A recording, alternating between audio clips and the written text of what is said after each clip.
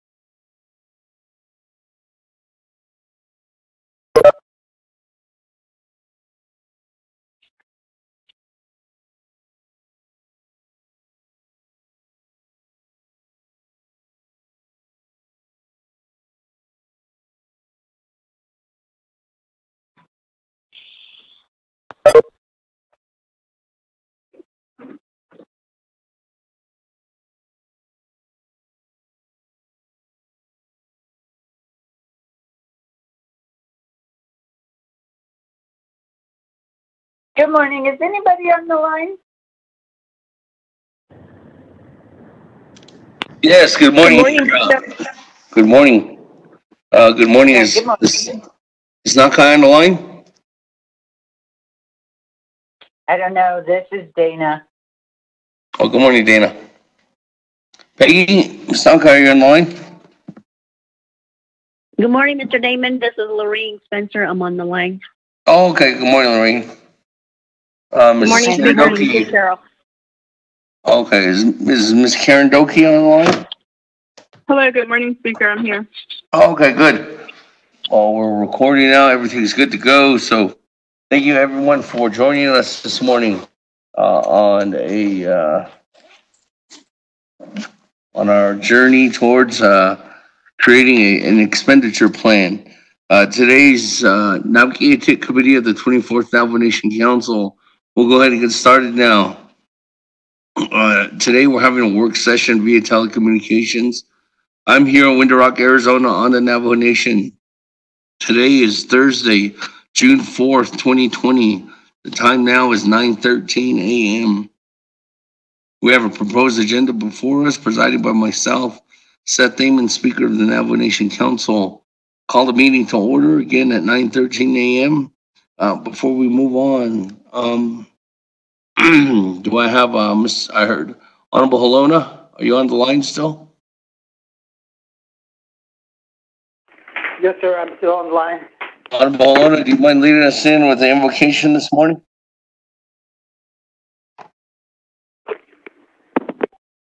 Sure, thank you. I will.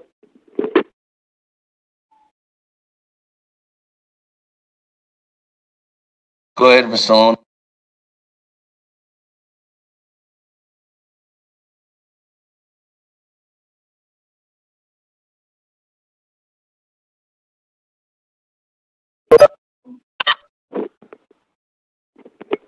Good morning, everybody. Thank you for this wonderful day. I'd like to say thank you to the Lord. Thank you, God, for giving us the strength to endure the seasons, the hard seasons. Nothing we go through is wasted. Right now, parts of our world are reopening and preparing for reopening. We don't know what transition will look like at this time, but you do, Lord. So we ask during this time that you would guard our hearts, our minds, encourage anyone's feelings who are anxious, afraid, and hopeless. Lord, continue to heal those who are sick and protect those who are not. And Lord, please protect and strengthen the brave people serving others in the front lines of this pandemic. Lord, give our leaders the wisdom and courage to move forward in this day as they navigate through this season. Let your hope and truth guide their actions. Lord, unite your building forces and increase your generosity throughout the world.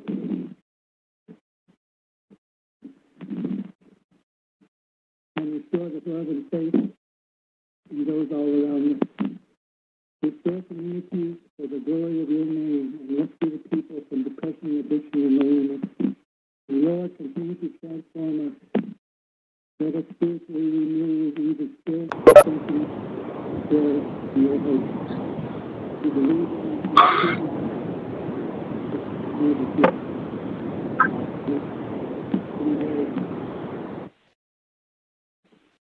calm our fears as we trust in you and come and do what you can only do.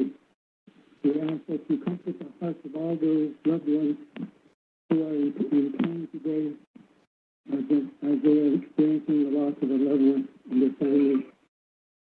We ask all of these things in the name of the Lord Jesus Christ. Amen.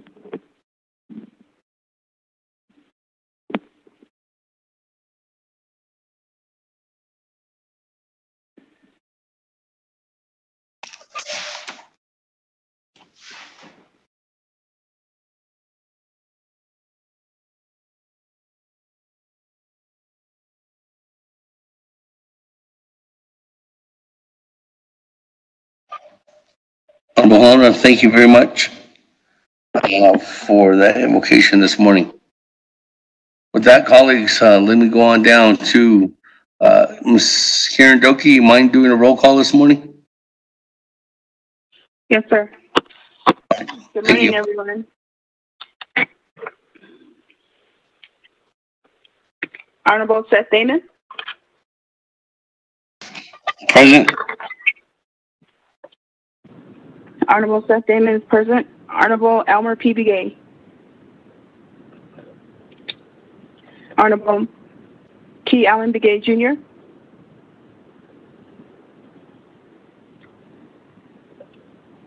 Honorable Paul Begay Jr. Delegate Paul Begay is present. Honorable Paul Begay Jr. is present. Honorable Nathaniel Brown. Delegate Brown is present. Honorable Nathaniel Brown is present. Honorable Eugenia Charles Newton. Honorable Amber Knezba-Crotty. Delegate Amber Knezba-Crotty is present. Thank you. Honorable Amber Knezba-Crotty is present. Honorable Herman M. Daniel. Honorable Mark A. Freeland. Honorable Pernell Holona. Delegate Holona is present. Honorable Pernell Holona is present. Honorable Jamie Hino. Honorable Vince James. Honorable Ricky Nez. Delegate Rick Nez is here. Thank you. Good morning. Good morning. Honorable Ricky Nez is present. Honorable Carl Slater.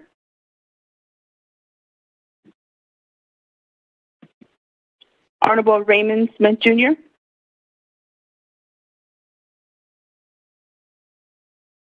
Honorable Wilson Stewart Jr. Honorable Charlene So. Honorable Daniel E. So. Honorable Eugene So. Honorable Otto So. I'm here. Honorable Otto So is present. Honorable Thomas Walker Jr. Honorable Edison J. Winika. Honorable Edmund Yazzie. Honorable Jimmy Yellowhair. Speaker, you have 7 members present. Great, thank you. Good morning, everyone. Yate Bennett. Thank you for calling in, everyone. We'll go ahead and move on down to announcements. Anybody have announcements this morning?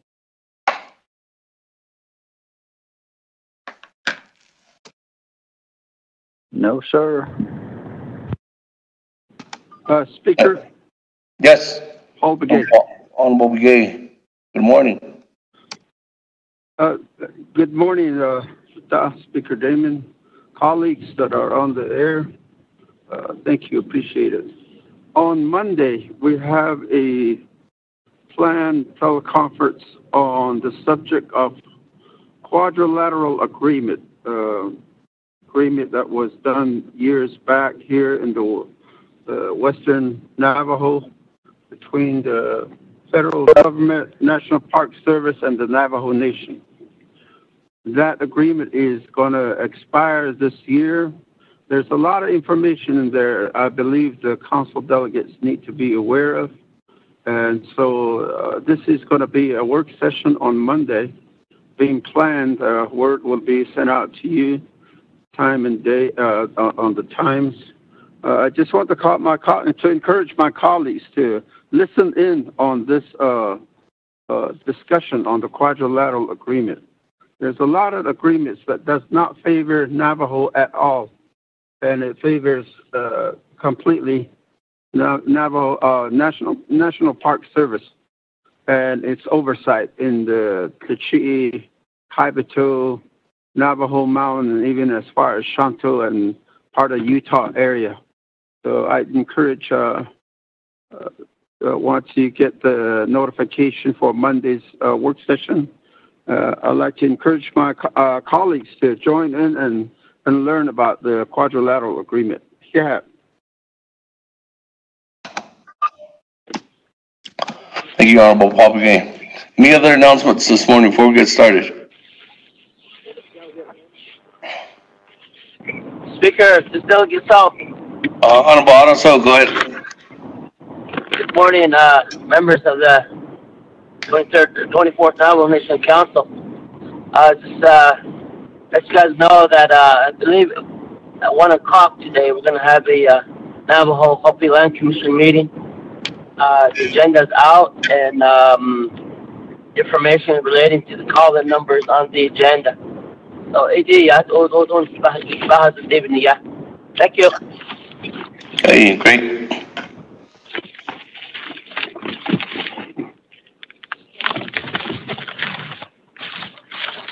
Any other comments, questions, colleagues? Actually, announcements. Sorry. There's none. We can go ahead and move on. Recognizing guests and visiting officials. Good morning, everyone. Thank you for calling in to today's Naabik'iyati Committee work session. We're still continuing on down the line for legislation 0115-20 and resolution, now known as resolution CMY-44-20, and in collaboration too as well with other legislations that this could possibly affect too as well, not only to the ones that are currently in the hopper, but ones that are continuing to move forward that might be drafted up. I just want to say again, thank you to everyone that's listening in on the executive side, judicial side, and most importantly to all the individuals on the World Wide Web. Thank you for listening in this morning on our discussion topics that we'll be having today. As you know, we've been hearing a series of different topics from numerous different presenters on what we should do with the federal CARES dollars that has come to the nation almost a month ago, a little over a month ago, and trying to identify where we need to go ahead and move forward with these funds. With that saying, the full expression of what we need to do is try to identify where we need to go ahead and help assist individuals in the front line, workers, our first responders, and making sure that everyone's protected when they come back to work here in the Navajo Nation and continuing on through this pandemic, as we know is COVID-19. Now, the most important thing that we're going to be listening to today is we have a presentation coming from the Division of Community Development. Division of Community Development oversees the not only community development, but oversees all the projects across the Navajo Nation and helps assist in guiding and maintaining advocacy for the Navajo Nation 110 chapters. So we look forward to this discussion today. This was one of the last pieces that we're looking at and trying to make sure that we can go ahead and hear everything that we possibly can in order for us to drop a very good actually expenditure plan so we can go ahead and get these dollars out as soon as possible. With that saying, the most important thing that I have to say again this morning, thank you everybody for listening in. Thank you to everybody who's out there that's looking towards or interested in how the Navajo Nation Council's working towards getting these funds out to the people. We're here at Ground Zero making sure that we can get something done by the end of next week. With that, I know the Division of Community Development is online right now, and we'll go ahead and give the floor over to you. I think, Dr. Yellowman, are you there? Yes, good morning. Can you hear me, Speaker? Yes, you can. Dr. Yellman, I guess my first question is, do you happen to have a presentation? I don't think I received it. I do have. Good morning, Speaker. I do have the invitation that you sent over the weekend, and I do have the listing in front of me, and DCD is still compiling the information. You asked for a list of all the projects, but I can give the verbal update today and submit the full report. Okay. Go ahead then. Floor is yours, gentlemen. Okay. Yate Benado Shinat Ani Base Anigi Shay Miss Yellowman Pearl Yellowman and She Adon Schlinigi a Tana Bithlin Schlin is this an a bushes chain Koban Hadashiche Ado Hanagat Natashanale Shay I see twin is Aden Nasha. I just want to say good morning.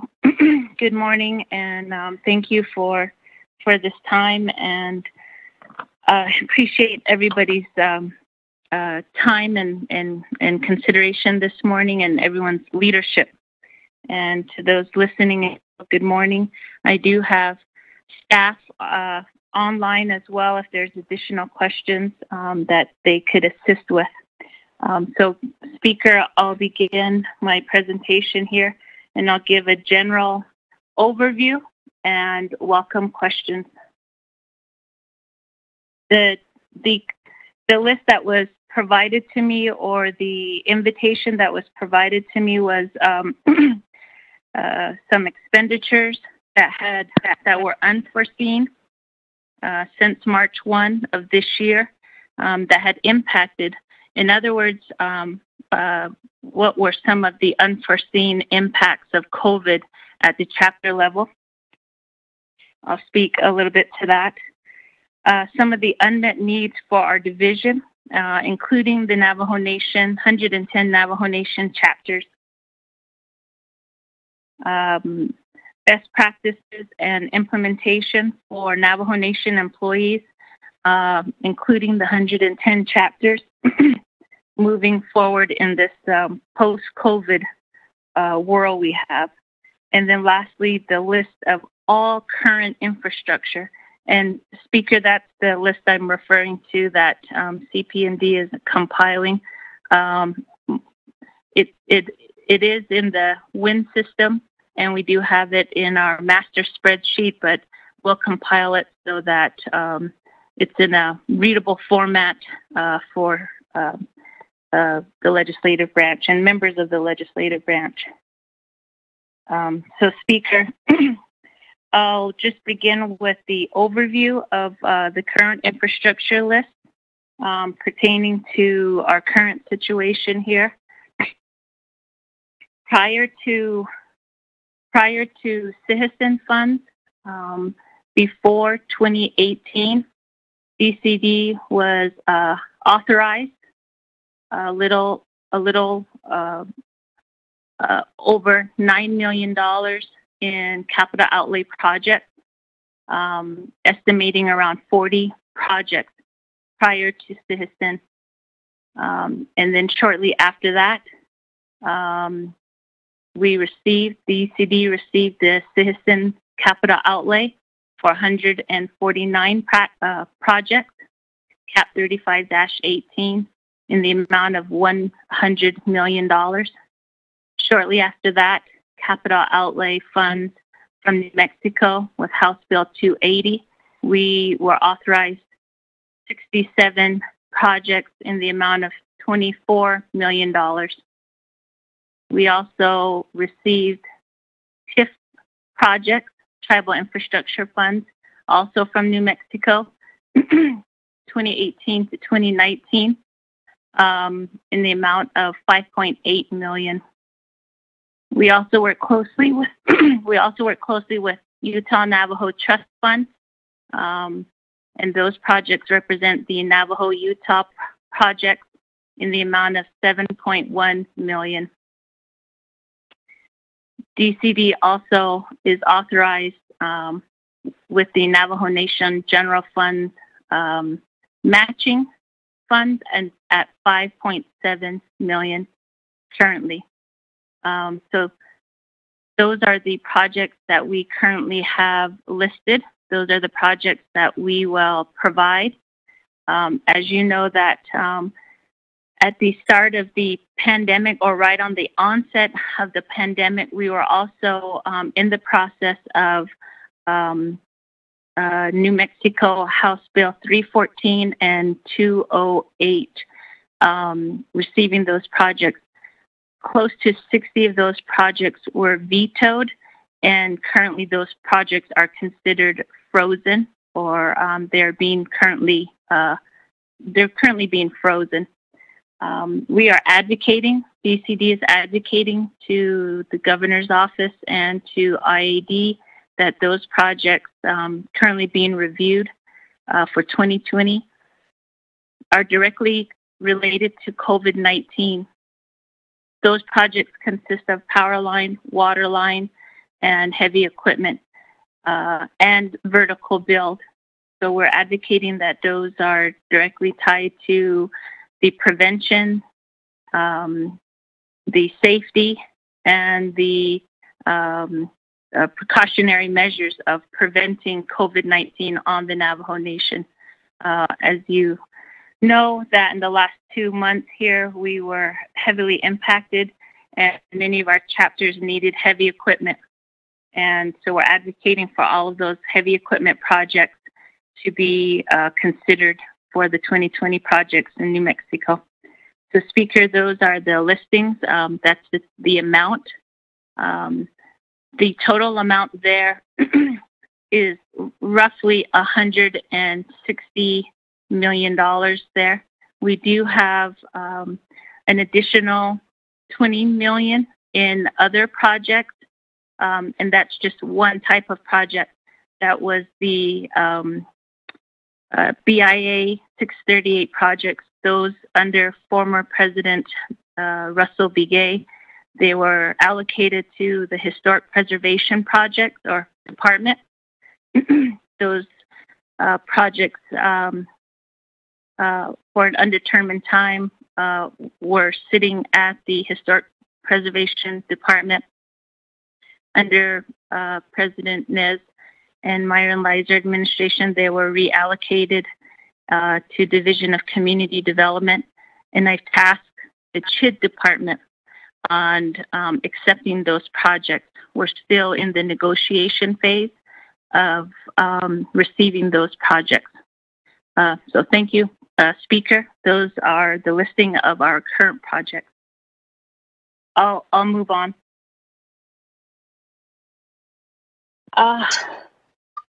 Go ahead. The last 2 months, Division of Community Development and the 110 chapters have just witnessed some unforeseen and unimaginable circumstances in our community and the 110 chapters. Even right now, discussing the reopening phase, as I share on many of the agency conference call meetings,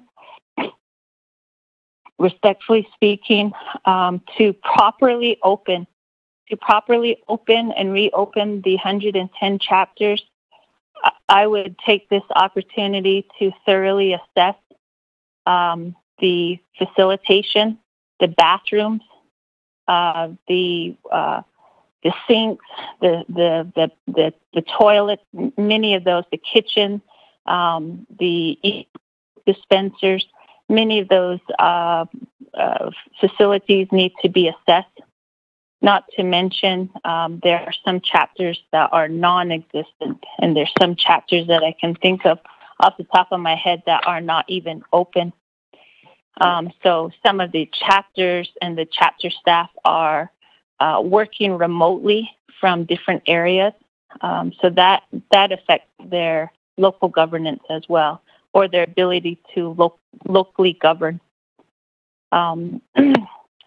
Also, in addition to enforcing some of the guidelines and the CDC recommendations moving forward, I am putting in our reopening recommendations for additional safety officers or components to that liking.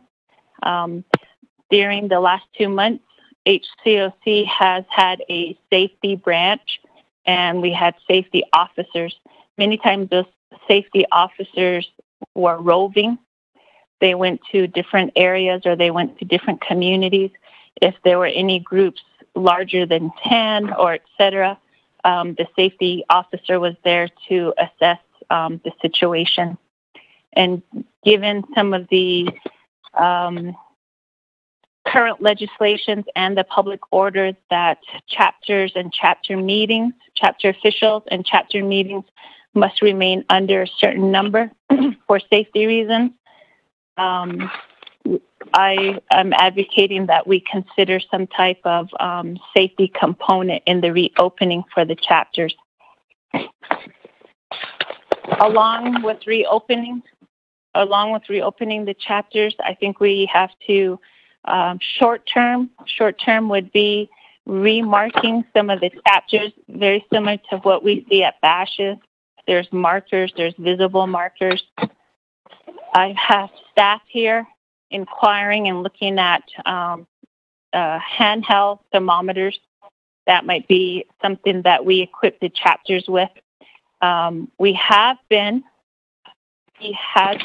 sending chapters gloves and masks. We are getting ready to do another shipment of gloves, masks, and Clorox. And then we will prepare another shipment. I do feel that DCD has a role in providing PPEs for chapter staff, chapter officials, and elders that may come in. I do see elders in the community or at bashes, and I worry they're wearing their masks too long, and you can tell their masks are long. So I think there needs to be some type of a surplus of masks at the chapter level for community members. Every chapter layout is different, but I spoke yesterday on two agency calls, and this is where I'll need the support of council and working with CDC guidelines and HCOC. I can make recommendations to use precautionary methods such as plexiglass or shower curtains. I've seen shower curtains at the local post office. But if there is exposure at the local chapter level, there has to be some type of discussion of liability, so to speak, or responsibility. And there just has to be a little bit more discussion as to who is responsible for putting up the plexiglass, so to speak. In other words, you can get a PEP worker to put up the plexiglass, but if it works or doesn't work, we just need better standards, and we have to establish perhaps some type of code or codes, like you have housing codes, you have different types of codes of safety. That's what I'm trying to get at. There has to be some type of code or precautionary measures that are adhered to at the chapter level. And of course, there's going to come a cost to that. So I do have staff assisting me in drafting up some of those costs. They're basic assessments right now because every chapter is different. But that's a major undertaking for the chapters to move in that direction. The other thing that is associated to that, speaker and members of the 24th Navajo Nation Council is the mitigation and the behavior. And the chapters have historically been a place of social gatherings, receptions and celebrations and bingo and meetings. That might have to change. There's going to have to be education in that, and there's going to have to be awareness and preventive measures all over again. And so I think it's an opportunity to advocate for additional training or some component of training at the chapter level for chapter officials and or chapter staff. In reopening, there has to be some trainings provided to them, whether that's through CDC or online or through HCOC. I'm certainly not trying to volunteer HCOC for additional tasks, but it does have to come from those level experts. So that's at just the reopening. And then again, the supplies, the sanitation supplies, and the PPEs at the chapter level. We have been trying to incorporate some calculations into the reopening. So this is just an example. If you have 4 staff at the chapter level, and the first phase of reopening is 20 hours, what's the burn rate of gloves and masks at 20 hours providing essential government functions? And then can that calculations, will they increase at a phase 2 40 hours? So there are some calculations that we're trying to take into consideration to maintain a level of supplies at the chapter level. I'll move on, Speaker. So that's just some thorough thoughts. The other thing that is really important and that has heavily impacted all Navajo Nation buildings is the sanitation and the decontamination of the buildings. Roughly, one of the businesses that we have recently utilized is roughly around $5,000 to decon a certain footage of buildings.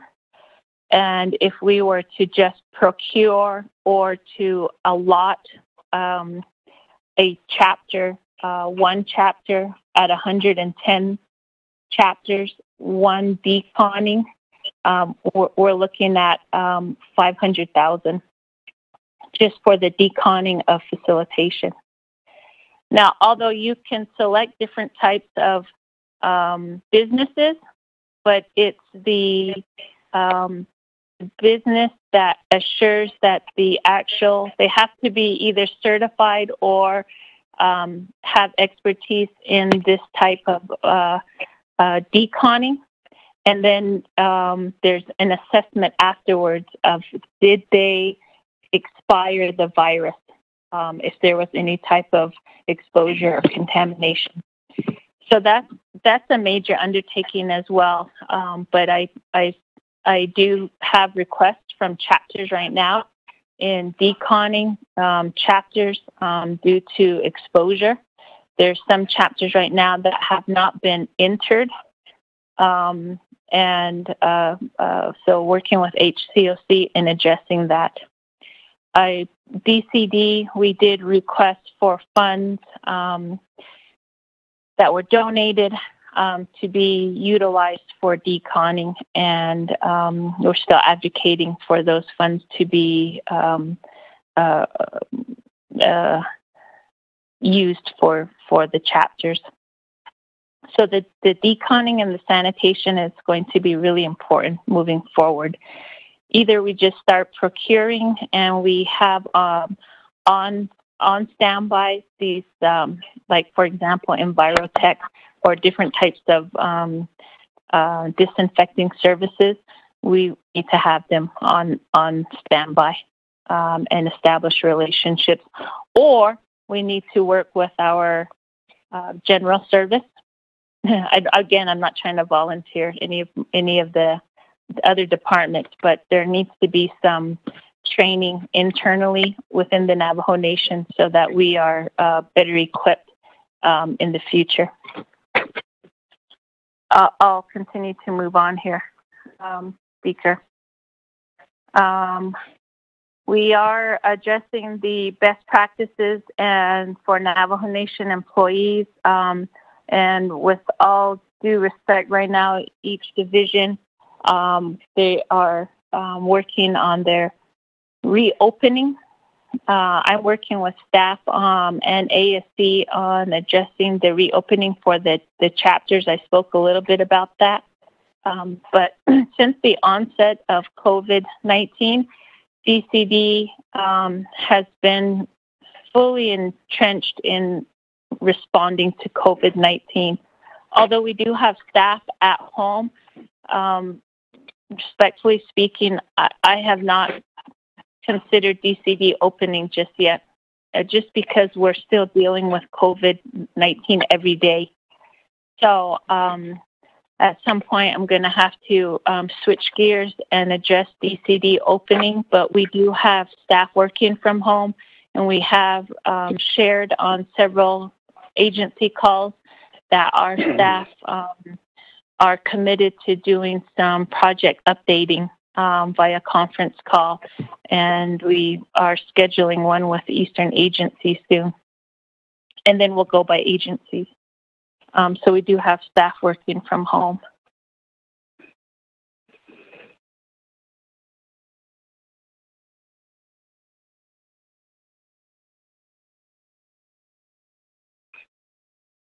I'll switch gears here, and I'll wrap up, Speaker, with just the last of the most important projects here that are related to COVID-19, and those are our power line and our water line projects and our bathroom additions. So we just believe that those are going to be pertinent to the situation. Our current water project listing is roughly around $20 million in projects. Those are both Citizen, New Mexico, and Navajo Nation matching. With Citizen, we have 25 water projects, and we have, under New Mexico funded projects, we have 48, totaling around $21 million. And those are water projects, water line projects. And then we have our power line project, pertinent to the context of this report. We have 57 power line projects under Citizen, and under New Mexico funded projects, we have 28 funded power line projects, a total of 93 at just under $30 million. We also have bathroom additions that I can send forward. And our bathroom additions, we have been in conversation with NTUA the last few weeks with the Navajo Nation COVID-19 water group. There are some projected numbers of houses that need the bathroom additions, but those projections have varied between Mr. Jason John's shop and NTUA.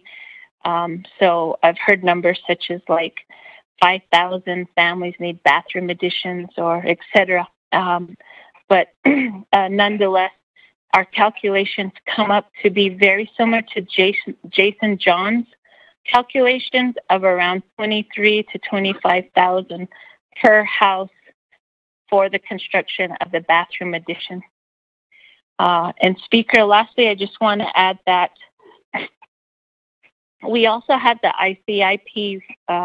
Those are the unfunded projects. And those projects do represent the chapters. We do consider and review those projects, but those are projects that still exist they're unfunded projects. There are projects that were proposed by chapters and have not been funded. So, Speaker, I'll add one more thing too. Sorry. Prior to my start here last year, the previous division director had abolished sanitation, solid waste management. For reasons I'm not sure. It was abolished around 2016, 2017. There was a component inside of DCD that was on education and recycling. Many of these entities have only surfaced in the last 2 months, and one of them was the solid waste management plan. Although it has not fully been identified who needs to take the lead on this, but I feel like since it involves the chapters, it involves the Navajo Nation, DCD has in somewhat taken lead on reviewing the discussion of solid waste. But solid waste was a major component of the COVID-19. And not to mention, at the onset of one of the very first communities that was impacted, Chochimbito, we had to act fast and deliver trash bins to that community. There had to be a level of training there. As we all know, that the coronavirus can live on certain surfaces, and in a community such as Chochimbito, where there is an outbreak, the handling of solid waste was important, and it was new at the time. So there's some major safety precautions needed in moving forward with a Navajo Nation solid waste management plan. I am in the process of addressing the capacity of DCD. We are in the process of needing to hire additional staff that could assist myself in the solid waste management plan. So we're still building our capacity to address the needs of the Navajo people. So I just want to make sure that I mention the need for a solid waste management plan and the support for one. The need is definitely there, but given the COVID-19, it does need consideration and funding. So, Speaker, that does conclude what I have here. And I do have staff listening in, and if there's anything that I may have need to address, I also can speak a little bit more about the COVID-19 watering group as well. So, Speaker, that concludes my report right now, and I'll turn the time back over. Thank you.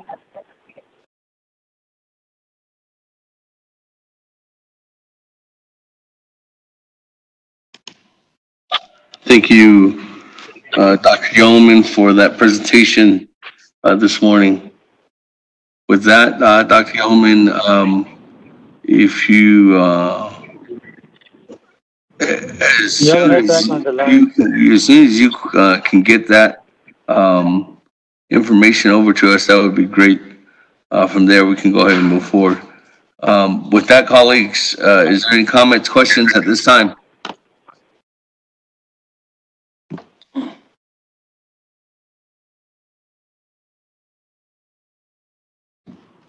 This is Delegate Yeller here, Yate House. To the Speaker. Good morning. Good morning. Go ahead, Mr. Yeller. Oh, Yate House, Speaker Dosh Natani. 24th Council, my colleagues. And thank you for your report, Dr. Yellowman. I want to say thanks to you that you gave me some of the PPE supplies. I gave it to my 5 chapters. But one item I'd like to bring this to your attention is we talk about this Josephine official contract. We talk about it, and it's about completed. But there's 2 documents that gave it back to you. One budget form needs to be signed by Andy Thomas. Too much of the Nana Kaya about the building itself. Another doc still need that one PowerPoint document. 88 asked you to provide me that copy too, but as of today, I haven't get it yet. That is only delay so I can attach with my legislation still under with the legal counsel's office. That's where I need your support 100% this year. Let's build something for the Navajo in Pineon, Arizona. We really need it. The crime is rate high in Pineon. Out of politics and done law. On the bed, no, no. Thank you, Speaker. Thank you. With that, Honorable Yellow Hair. With that, let me move on to the one more, and then I'll come back to you, Dr. Yellowman. Honorable Halona, can you hear me?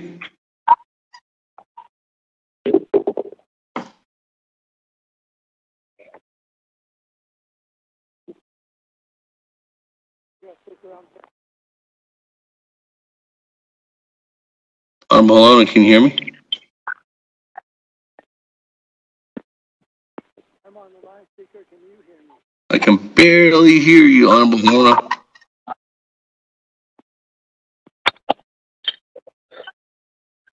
Okay, I was trying to get on for the announcement this morning, but you already cleared it all out. Can anybody am I the only one that can barely hear him? No, we can't hear him. I mean, if you really listen close to the speaker, you can hear it. He's trying to he basically said that he missed the time for announcements and he wanted to make an announcement. I had to turn up my megaphone to hear it. Hello, Speaker. Is this better? Yep, there. We can hear you now. Yeah, I had a different phone. I had to get my other phone. No, I was just trying to get an announcement this morning to let you know we're having that state task force meeting Saturday, and also I think the gaming meeting is scheduled for Saturday afternoon. But since I'm on the line now, I just wanted to, Dr. Yellowman, I had a couple of things I wanted to talk to you about. I guess we talked about it earlier. I never got a response. As far as the funding that was handed out to the chapters, and I don't know, Speaker, maybe you can help me with this, that what we need to do, because the funding that was delivered to the chapters, I had one chapter that was under sanction, and they took the money back from that for their sanction amount on the emergency funding. Last year, when we had the emergency funding, they were given the whole amount. But this year, they were deducted their 10%.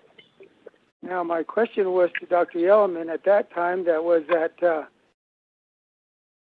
funding was given to the community and the sanction was on the chapter house.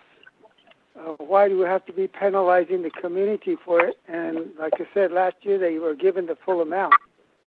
So do I need to get some legislation started to get that cleared up so that anytime when we have an emergency funding going to the chapters that they receive the full amount? Because it's not fair to the community that they only get a partial amount of the emergency funds. like I said, we're penalizing the chapter house for the misuse of the funds, not the community. And then the other thing is, I guess, I don't know if Delegate Nez is on, but we were supposed to be going through that, reviewing the sanctioned chapters again.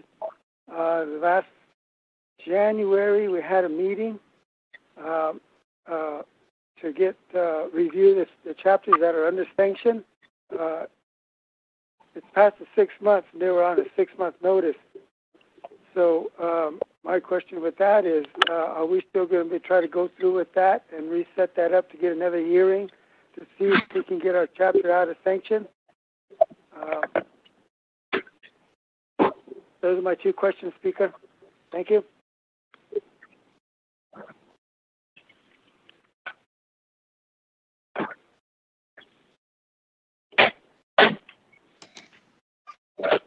Dr. Yeoman, let me go to one more and then I can come back to you.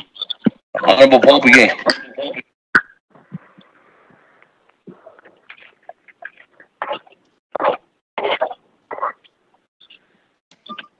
Honorable Paul Begay, are you on the line? Yes, Speaker. Delegate Daniel So also wants to ask questions. Okay, I'll put you in the queue, Chairman So. Honorable Paul Begay, go ahead.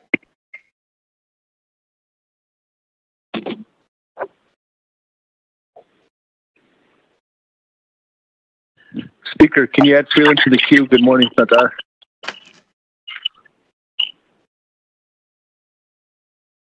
With that, let me go back to you. Let me go back to Dr. Yellowman. Go ahead and answer, I guess, Honorable Yellow Hair and Honorable Holona's questions at this time. Then I'll come back to the floor with Honorable Paul Begay to start us off. Dr. Yellowman? Okay, thank you.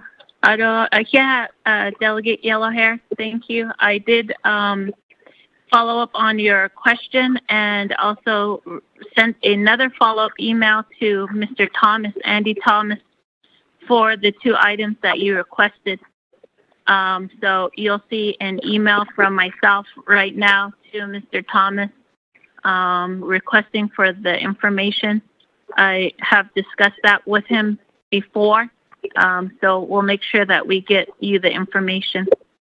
Delegate Halona, I followed up on the question again that I sent over to OOC, and I just now sent another email regarding the sanctioned chapter and the question and the conversation that we had previously with OOC. So I just sent another email regarding your concern. Also followed up with the conversation on the personnel as well. Thank you.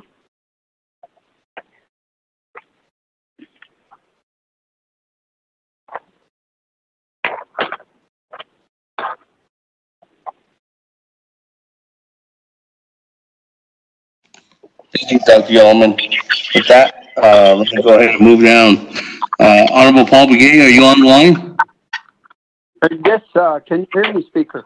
I can hear you, Honorable Begay. Okay, thank you. Appreciate allowing me to speak. Good morning, colleagues. Thank you for your presentation, Dr. Pearl Yellowman. Just one concern that I have. I know that with this pandemic going on, we need to have every cooperation that we can have, that we can garner at the chapter level to work together to make sure that we serve our community the best way that we can. In one of the 5 chapters that I oversee, has an issue with CSC, who is not allowing the chapter officials to work with at least to my understanding, the chapter official president has contact the city ASC. He has contact Window Rock ASC.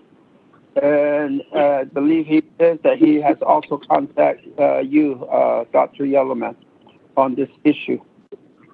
Of course, we know that the chapters are closed, and they work behind locked doors. But there are times when a community member needs to ask questions, and they don't need to go inside the building, but the questions need to be answered. But what really bothers me is that the chapter officials is not even allowed to communicate with the CSC.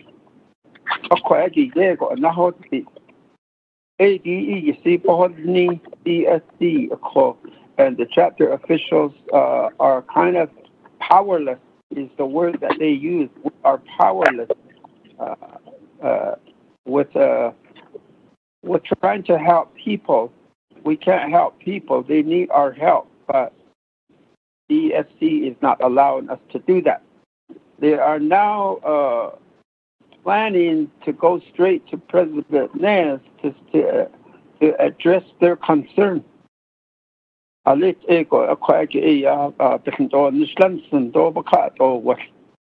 hands, they feel their hands are tied, and therefore they cannot help their community, which are constantly visiting the chapter to ask questions or ask for help. In the meantime, the CSC is in the office locked up and not allowing any kind of support or help to happen. This morning, Dr. Yellowman,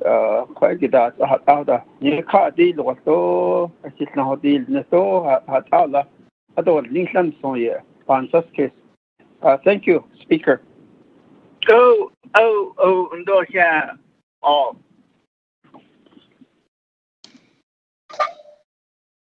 Thank you, Honorable Paul Begay, for that. With that, moving on down, Honorable Nate Brown. Yeah, that Speaker. And my colleagues out there, Fishman,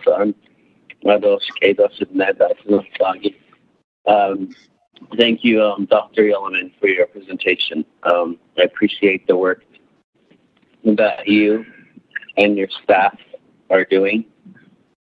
I understand that you guys are working around the clock and taking time from your family. So for the record, I think that's usually been my expression to our division directors. Despite that, I do see social media saying otherwise. But nevertheless, I just want to tell you that I do appreciate the work that you and everyone that are doing. I know that this pandemic is due to all of us. I think we have not lived through, for myself, a huge pandemic like this that really impacts our people. First of all, I wanted to thank you for your work and your staff for bringing the trash bin to the Chochimbito chapter. We requested that to be removed. However, to this day, there's still a lot of trash, residual trash. I guess people, and that's something unforeseen, right? We did not expect that. Sometimes our people, they're desperate and they don't want to travel to KN to dispose of their trash at the transfer station. So therefore, it was overflowing. And to this day, the last time I went to drop off some sanitation stuff, there was still a lot of trash there. My request to you, I know there was a 213 form that was filled out by Chochimbito chapter. So if we can have someone pick that up. Again, we only have 2 ladies that are at the chapter, and they are doing the best that they can with the donation. I know that you said, and also with Chochimbito, since that seems to be the topic a lot on social media. If I can, again, I've been requesting this. I wanted to see if you can send more support staff to help them. It doesn't have to be 20 hours. It could be like 15 hours a week on food deliveries to help us with that. someone who is trained who can help us. I did help them one afternoon and lifting the heavy boxes. So these young ladies they're phenomenal. If anything, I think also in the process that we need to also thank them. I can't say enough about the Chichimbito ladies who are holding down the whole community who has been hard hit. And the other thing with the Chichimbito community is I've been making a request through Navajo County, and I've been meaning to reach out to NDOT. I hate to say this, and that doesn't feel good saying this, but on average we have we have to bury about 3 community members a week, and their backhoe has been broken. So we've been working with Navajo County to get that repaired. However, sometimes Naabik'iyati has to haul their backhoe there. But right now, we don't have a flatbed, and Kansas chapter, with their strict rules, they're not delivering their backhoe as well. So right now, all the backhoes are grounded to the communities only, which means our community members in Chichimbito are hand digging the grave sites. And right now, it's getting hotter out there. So I have people calling me constantly if we can. We've been working on that, so I'll see. I know that you've checked in. I know that the other matter also is I know I got your email with the Nahoto Chichimbito water. Both communities decided to not charge our people for potable water from the chapter for people who live in remote areas. And our water stations are only twice a week, so our people are okay with that. And they plan their gas money and they travel to a Nahoto chapter to get potable water to our community members. So I did talk to NTUA, and they've told me that since the pandemic and a lot of people are unable to pay for the utility, and this is across the Navajo Nation, I believe there were like 90,000 backlog on people paying, and I guess. So I've been trying to work with them on how we can, I don't know, waive it, but then there's a CARES Act funding that's coming here. I think that's something that my colleagues, if we can work on that also. And I'm hearing some background noise, sorry. Colleagues, can you please mute your phones? Yeah. And the other thing is we have a lot of wonderful people, again, who are not waiting for the Navajo Nation for food delivery. We have some young people who are delivering from Phoenix, and they want to package and deliver food themselves. My question on that is they've requested to use the chapter house, the meeting room. But I know our chapter staff, and I'm torn between this because I do support the chapter manager saying we did decontaminate, disinfect the chapter, and the people that go in there, we know their status of the COVID testing. They are negative and they keep themselves safe, and they don't want outside people to come in who we don't know their status or and even the products that they're bringing in. I just wanted to know what your input or your recommendation there would be, so I can go ahead and I am encouraging our Navajo people to take upon these humanitarian efforts, since the Central Incident Command is not delivering essential items to our chapters and to our people. Usually if they do, we get like about 8 boxes between the 3 chapters. That's the Incident Command post. I do meet with them periodically on that as well. So so that's where we're at. If you can respond to what the process would be. And this is non-chapter employees who are bringing essentials, and of course they sanitize it. They're following the strict CDC guidelines, so they have been trained, and some of them are in the clinical work as well.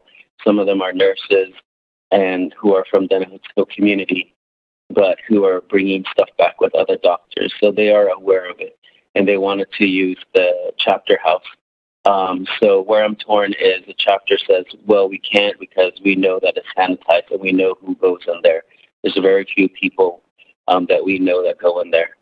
So that's where we're at. And then I think that concludes my, actually my final thought would be what your take is on the junk food tax. I know that I think if you can also think about help us in this area and your team who are the oversight over the chapters is I think we need to move away or wean our people off slowly, some of them, off of boxes of food, because I think that we know that only lasts about 2 weeks or less, maybe sometimes even just 3 days. But I think we need to move towards giving out seeds to people who can farm, dry farm, who have water. Not everybody does. We know that. And I like what Utah is doing in giving out sheep. And I think we need to continue to teach our people, our Navajo people, not just temporary fixes, band-aids. We would need to look at the longevity of our people and their survival with planting sheep, fruit trees, and then like giving livestock. And I know that's kind of like in the area of agriculture also. So, and I think if we can move in that direction to show our people as leadership, as a team, and as oversight for the chapters, that would be great. I like what the state of Utah, San Juan County are doing. They have been very creative, and I've been actually relying them on a lot for some of their expertise. So thank you. That concludes my comments and questions. Yeah, have a good day.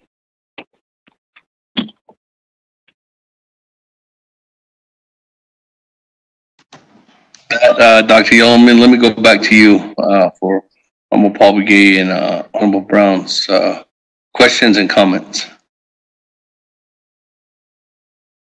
Thank you, Speaker. Aroyate, Shana, Paul Begay, Delegate Paul Begay. I agree. The situations that have surfaced, not just during COVID, but pre-COVID as well, the conflict, the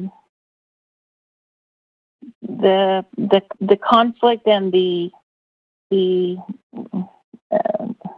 trauma. Some of it's just the overall conflict that we see at the chapter level is saddening, and also really prohibits or really community involvement, and also puts challenges to community governance, and it shuts doors rather than opens doors, and if that's the case, then even opportunities. It has been an ongoing discussion as to how to address it. There's various scenarios throughout the 110 chapters. I've shared previously in other reports that very similar to the capital outlay recon meetings, we have chapter recon meetings with the ASC staff, where I ask all the SPPS staff to do a chapter report on all of the on certain areas of the chapters. And one of our last counts, about 80 out of 110 chapters have some type of conflict occurring. And unfortunately, during the COVID-19, there was a situation where our department manager, ASC, Ms. Jim Martin, had to go to a funeral, COVID-related or a funeral, a burial, and be present so that there would be no conflict between a CSC, a chapter staff, and the family mourning. And forgive me, but I just think that's an ultimate low in community service and community that's a low in chapter, the purpose of the chapter. And so we see these different scenarios. We have been drafting up our plan of operation to address that. That's something I want to continue working with RDC on. I need the assistance and the support of RDC and the 24th Navajo Nation Council in amending what was the chapter manager program that was created in 1984, and then the community service coordinator program, which was later created in 1991. Those are amendments that we need to make under our plan of operation and to address. We're preparing for that, and I hope to set a time here shortly with RDC to address that. But it's visible, and it's costly. It prohibits families from being involved, and it's not transparent with some of our chapter staff. So with your support, I think we can create a chapter environment that is more safe, that is less conflict, and there has to be a way. There just has to be. Our chapters can provide service without conflict, and there just, I believe there's a way, and we can achieve that by some amendments and really adjusting the laws and the policies, returning back to the chapters that I grew up with. You all have grown up with. There was a sense of community, there was a sense of social, and there was a sense of giving that kind of has changed over the last few decades. So we have to return to that. So anyway, Delegate Begay, I do plan to work with RDC on addressing some of those amendments to the CSC coordinator program. So I'll follow up with that. And if I can move on to Delegate Nate Brown, I appreciate your support and appreciate your words. And I know there was a lot of attention to your chapters, and we experienced the loss of an employee there, and that was really hard in your area and for many of us too in our division. And so I extend my appreciation and gratitude as well to your leadership. I just want to touch on the conversation that we had with NTUA. There was some concern over the handling of cash at the chapter level. We did reach some agreements with NTUA to kind of waive some of those watering charges and work with FEMA to see if we can recoup or recover the water costs during this time. That was something FEMA had deemed as possible, as an eligible cost to recoup or recover. So we've been in conversations with NTUA on making that happen. We did have a CSC. We did have a chapter employee in Delegate Brown's area that was handling cash and did not want to handle cash, and was totally understood given the pandemic and given the direct contact with community members. and this particular area being hit with positive cases. So that's the conversation that we're referring to as the no charge. Delegate Brown, I'm glad you mentioned something that I wanted to include early on in my report, but we do have CERT teams and we do have the emergency management plan and the emergency teams. I think this is a time that we're going to have to move forward in converting those CERT teams and emergency management teams to COVID-19 related teams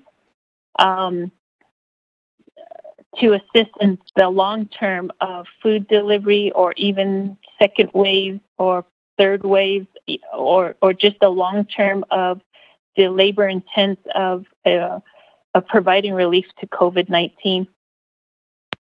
And that includes even sanitation and different areas. So that might be something we have to consider as funding some type of training and addressing COVID-19 relief team for certain regional areas. That way staff have assistance. And that was a conversation also that was mentioned about 2 meetings ago, conference calls ago with Western Agency. Supervisor Fowler said there was a food distributor who wanted to deliver food for the next 9 months or so. And we started discussing CERT teams that can possibly be converted to COVID-19 teams with the support of the Navajo Nation with training and possible some funding to assist. There are currently some staging areas that do not want to stand down, although there's no talk of any staging areas standing down, but they want to keep moving, but they also have regular jobs. So we have to find some way of assisting and keeping some of those teams intact. So if we can discuss that further, that would be good, especially at the chapter or regional level. Again, back to the safety officer coming in, and earlier in my report, Delegate Brown, I mentioned the need for safety officers to do roving or to assist in any of the chapters that decon and sanitize. We need a safety officer to do inspections. So back to supporting the need for additional safety officers. And then lastly, I have watched and we do work with Ms. Boynton from Utah and observed the receiving of the sheep and over the last 2 weekends. And the junk food tax, I'm more than open to looking at what we can do to expand or to address or make amendments to the junk food tax that better supports sustainable living to the Navajo people, chapter level. I briefly, if I can share, I have some research during my graduate work where I was studying families living on empty calories, and families living in poverty are more likely to live on empty calories who are on a fixed income at the end of the month. And unfortunately, that just gave me a high definition, a high outlook, a critical eye when I see our own community members here coming to bashes, even now. One is it's a risk, right? We risk going to the store right now. So while we're at risk, we go to the store. You think we would buy food that would sustain us, or you think we would buy foods that would be used in multiple ways or multiple dishes to feed more families. I still see families right now who are purchasing and buying food that lead to empty calories. Those are the junk food. And it's heartbreaking to watch, but that is purely educational. That's prevention. that we can use and address a little bit more in the junk food tax. And I support the idea of returning back to the food sovereignty and sustainable living, planting, etc., seeds, and even reintroducing the irrigation, dry planting, and harvesting. So those are some areas that are going to save us in the long run, and re-educate our young people back to a way of life that has supported our Diné people for thousands of years. And now we have down the street a Church's Chicken and a KFC and a Taco Bell, which really leads to an unhealthy diet. So I'll end there, and I hope I answered and covered the questions if you have.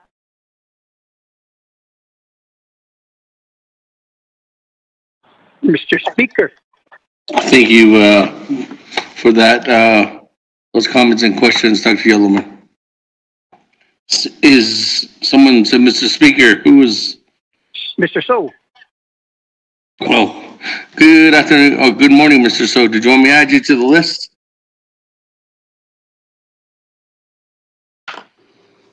I can add you to the list. This is the colleagues. This is the lineup I have right now. I have Honorable Otto So next, Chairman Daniel So, Honorable Mark Freeland, Madam Chair Amber Crotty, and then Honorable Eugene So. With that, Honorable Otto So.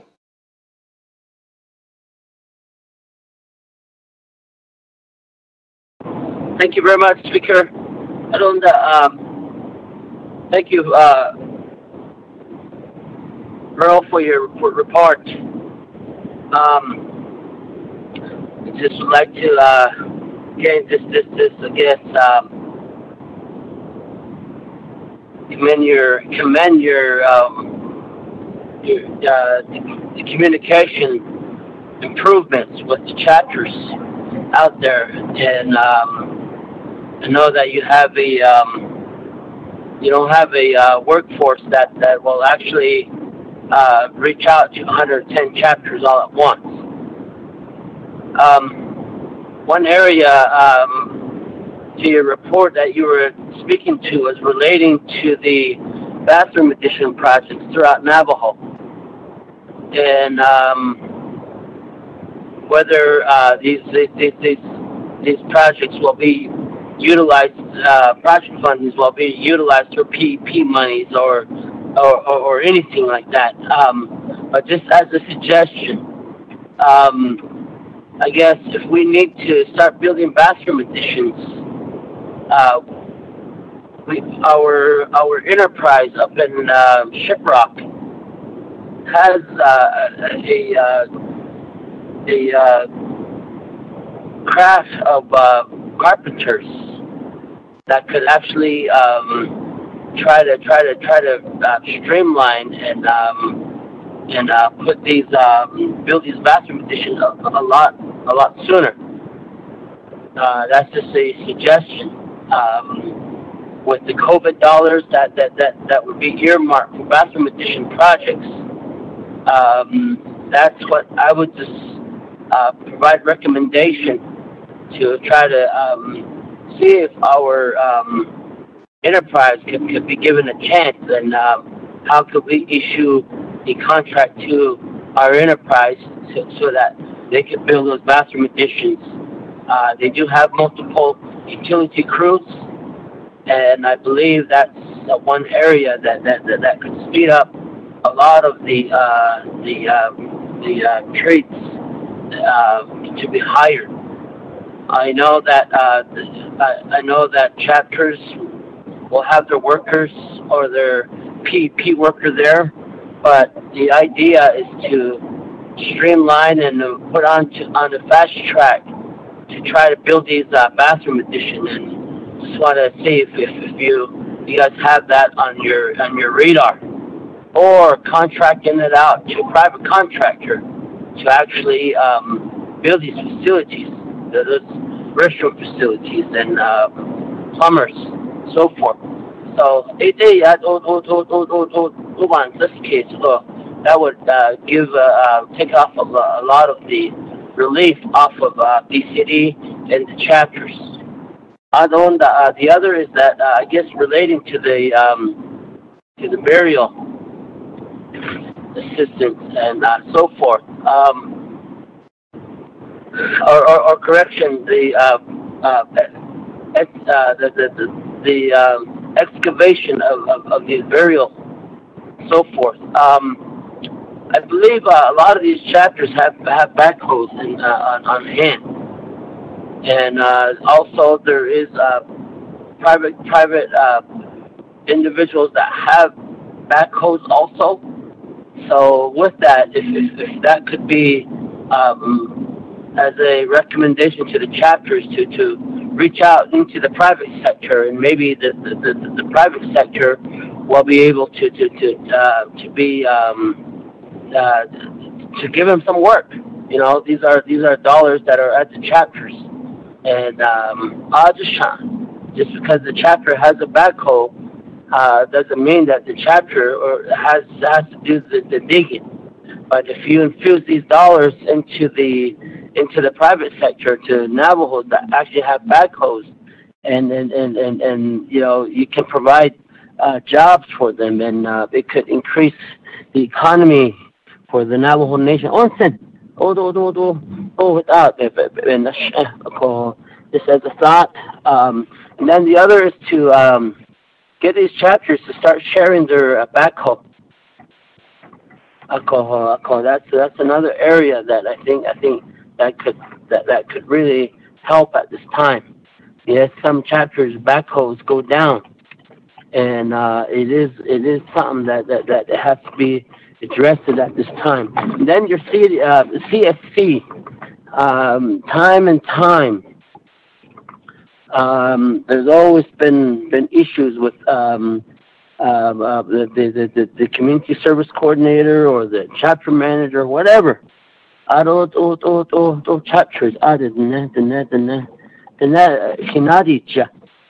but what I'm getting to is that as you rewrite your policies and so forth, is it time to make our chapter coordinators and our chapter managers at will position? You have more leverage, and if things don't go well, you just can release these individuals without cause.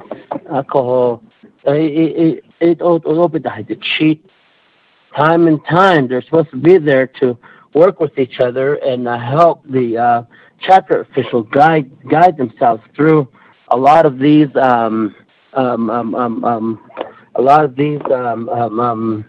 issues that are going on at the chapter. So this case, and we did do that to the managers and the manager positions. We put them up at will, and maybe let's include the CSC and executive managers, make them all at will. You won't have this issue where someone says they are in control, but literally the chapter officials and the Navajo people should be in control. So, thank you.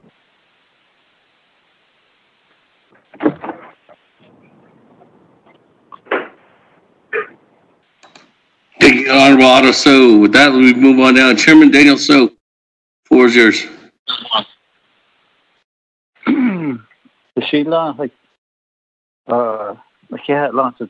Speaker, Chair of the Naabik'iyati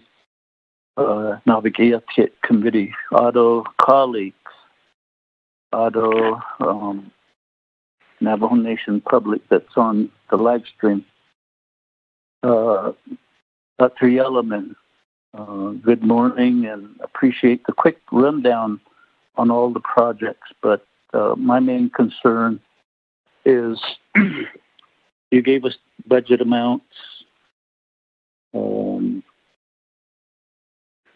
and I'm sure that the project listing, but I'd like to see a spreadsheet to what the status of each project is. Are any of them in the 164 review process to actually get a contract awarded? Exactly, and then a listing of who the project managers are for those particular ones, especially the ones that the New Mexico portion. Since I'm a delegate from New Mexico and we've lobbied heavily to get some of these projects funded, I'd like to see the status of them. Most importantly, the water lines and the power lines. And part of the informal process is, asking the governor to not take those water lines and power lines off of the defunding list. And so those are some things, and if you could share with the Navajo Nation, one spreadsheet, let's say for citizen funds, at our power line, water line. Then another spreadsheet for the ones that were part of the permanent trust fund, that 5-year management plan, as well. Then the 3 successive New Mexico appropriations, again related to power line and water line, and the progress and the project manager, so that we can really start pushing a little bit more. Those are some requests, and thank you for focusing on the issue of a chapter manager almost delaying a funeral. Mind you, within the chapter grounds, there was a brand new backhoe sitting there. But this particular group, this family, had to go to a neighboring chapter, along with the President Pro Tem, to get the chapter and an operator to come dig the graves. The other is, we're certainly thankful that Miss Sonlesta, Jim Martin, paid the cemetery fee, because this particular chapter manager designee wasn't willing to accept it from community members. That's how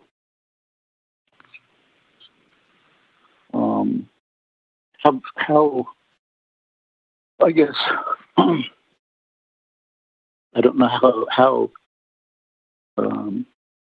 a person can be that heartless. I, for myself, was a chapter manager, and community service was of utmost importance at that level, because people, the community people, they come to the chapter with a need, and you're there to try to help them secure a service and to fill that need. And it's not want, it's a need. So thank you for Mr. Martin and for yourself for being able to intervene in that manner. And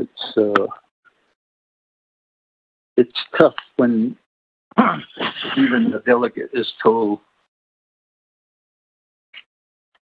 by DOJ not to talk to a particular chapter manager. So that makes it tough. And I would really like to see the amendment to Title 26 and the related employment personnel policies that it would affect a change. Mr. Speaker, that would be the extent of my request and the extent of my statement. Again, Dr. Yellowman and Ms. Sunlester Jim Martin, thank you for the work that you're doing.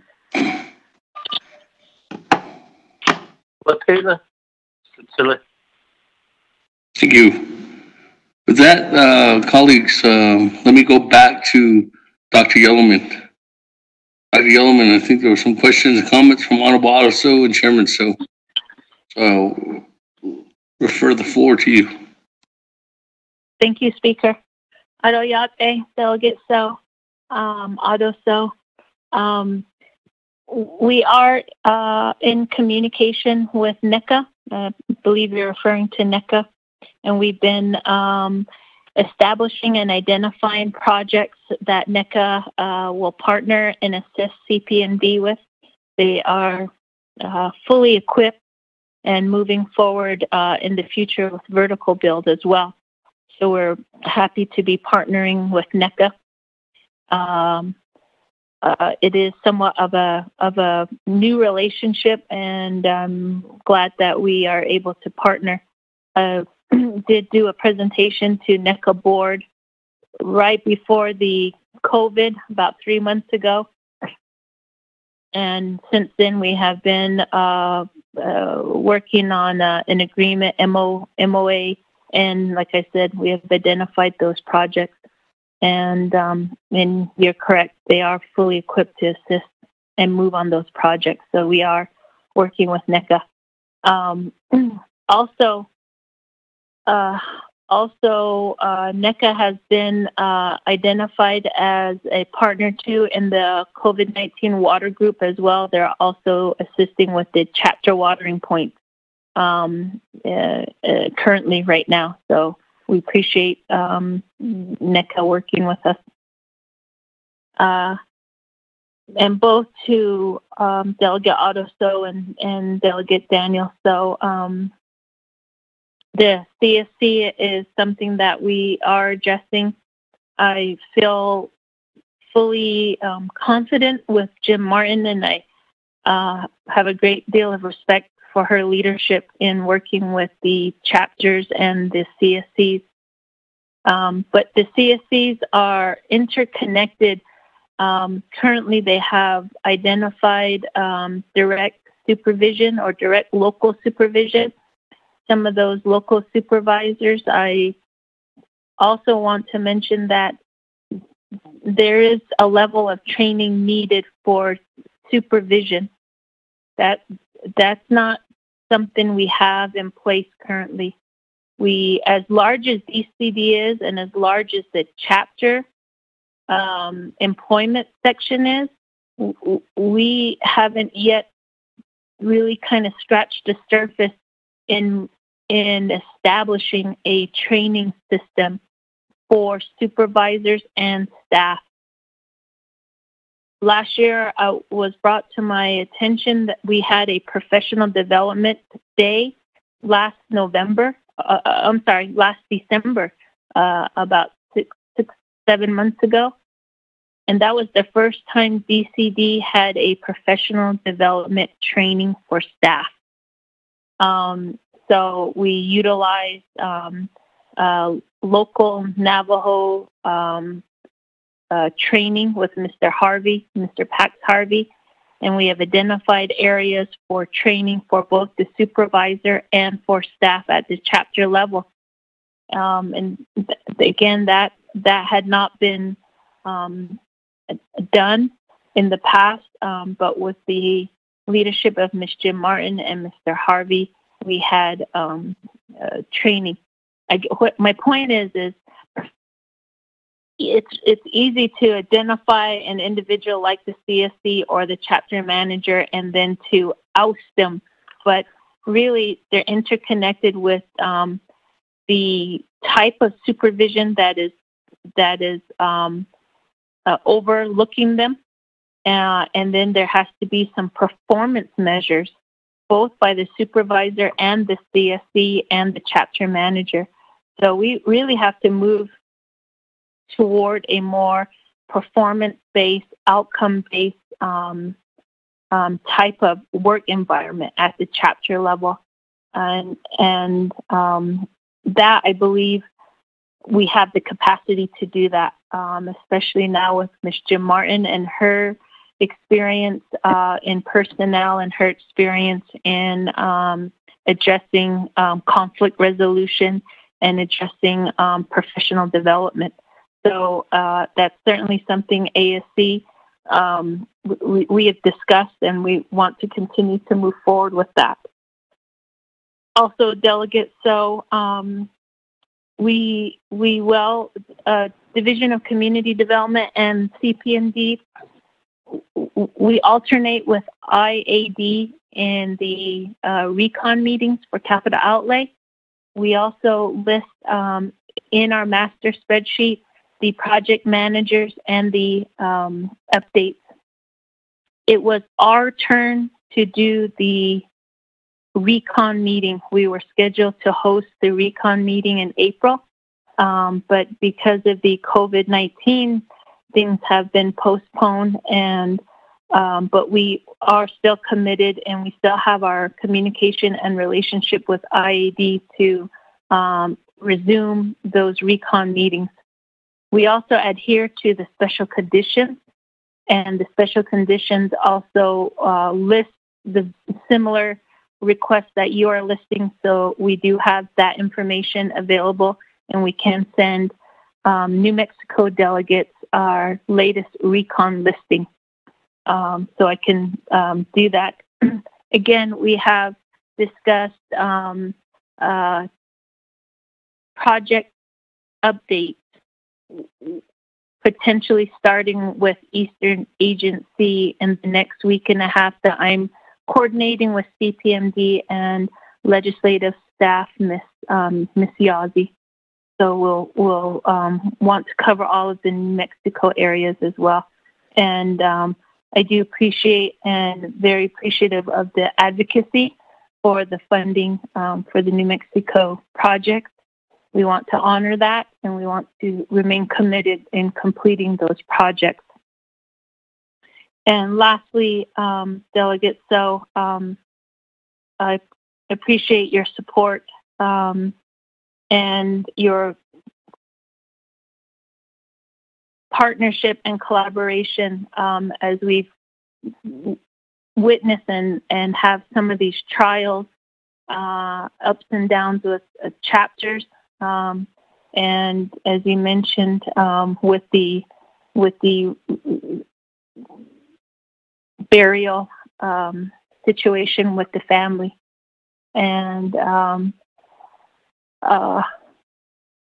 we do plan to address that, and we do seek the support of council as we move forward with RDC. And so, Speaker, that concludes my responses and my remarks. If you have. Thank you, Dr. Yellowman. That, moving on down, I do have Honorable Freeland. Thank you, Speaker. Good morning. Dr. Yellowman and your staff, thank you for the update. This morning, I'm calling in from Naabik'iyati chapter. Wanted to say thank you to the chapter and all the other chapters that are out there working with our people, assisting the people in the Naabik'iyati. First of all, I want to also commend you for your efforts, Dr. Yellowman, you and your staff. I know it's not easy, it's challenging at this time, but thank you to you, and then of course Samlasta and the ASC teams as well. And we have Casey, who has been helpful out here in Crown Point. We really appreciate his communication and working with the central staff out here in the chapters that the 8 chapters that I represent. In regards to the New Mexico capital outlay, I know there's going to be a special session coming up in June on, I think it's on the 16th, I believe, in Santa Fe, but a lot of those capital projects are already frozen, and it looks like the state is going to be taking back a lot of the capital outlay. So we're gonna, looks like we'll be reverting some projects back. We haven't heard anything yet in regards to the travel infrastructure fund. There was, I know, some proposals that were submitted. Maybe something to ask Secretary Trujillo. What's the status of those TIF awards, if they've been looked at, because that's a separate pot of money that our chapters were looking forward to receiving potentially. In regards to our chapters, I know there's been some talk as far as prevention is concerned. How can we best use mitigation practices, but also help our chapters with prevention? There's that device that the airlines use for disinfecting, and maybe look at mechanical doors, or look at temperature, or taking temperatures of constituents. Those were some of the advice that I've been getting from some of our chapters. But safe practices, I guess, is what they're looking at. Really good advice on that part of discussion as far as how we can best utilize prevention measures at the chapter level. But I don't know what those devices are called that the airlines use to disinfect their airplanes, but the same can be utilized for chapters possibly, maybe utilizing the CARES money. And then the temperature gauges, as well as automated doors. So I just wanted to bring that up in regards to prevention. So but thank you, Dr. Yellman, DCD staff, and all of the other staff members at Division Community Development here in Otago.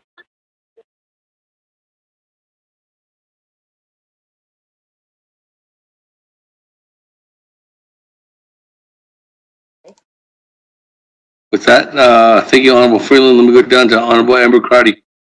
Madam Chair Crotty, the floor is yours.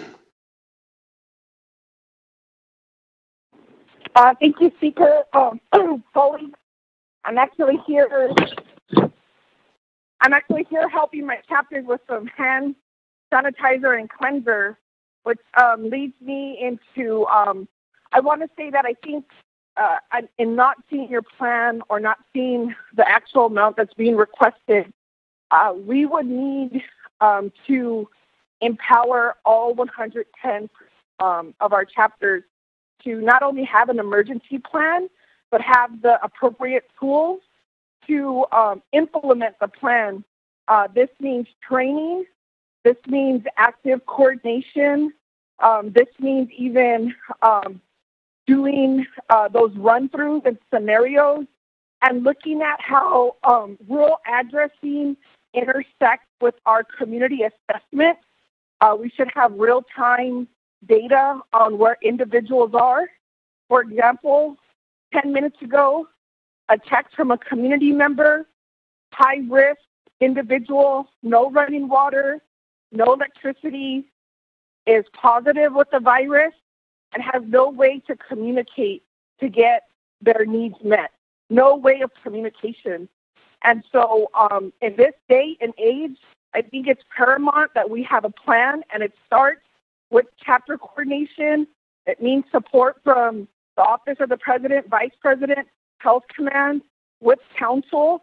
Because when we talk about humanitarian efforts, every political decision has to be put to the side. And if we're making decisions based off of politics, then that person needs to stand down, because we're talking about human life. And I also want to make sure that in this plan and in this community response, that we look at how we can build up through a regional response. I have certified teams on the ground in my district ready to be deployed. There was just no coordination with them. And I also then want to state on where I think community development plays a huge critical role in this, is in the rural addressing, how we map this out, and then how are we going to partner with community relief efforts who are filling in the gaps where the government simply does not have the manpower. And so we have volunteers on the ground. We have folks who want to help, but there's just a disconnect. And so I think that's critical in how we talk about this response to COVID, because there's other issues that we need to discuss, but if we could all just focus in what is our response to COVID, how then are we going to organize our communities to best meet the needs of our people, and then looking at how do we protect chapter employees, EEP employees, and then trying to make sure that reevaluate our own health insurance. What do we need to do to provide them a safe work environment, to provide them the medical care that they need, the access to testing? And so it's a multifaceted approach. And so I'm a bit concerned that we do not have a document in hand on how and what funding is needed to make sure that because the potential is with all the challenges that you discussed regarding conflict, that goes with training, that goes with monitoring. That's on us as a government, as a mother government. What I'm looking at is then what are the people's needs and how do we get there? And so I'm willing to partner on that, but I need to know what is the request at the chapter level? How do we get rural addresses? How do we get enough warehouses out there where they can store their needed supplies and equipment? Thank you, and I look forward to those answers.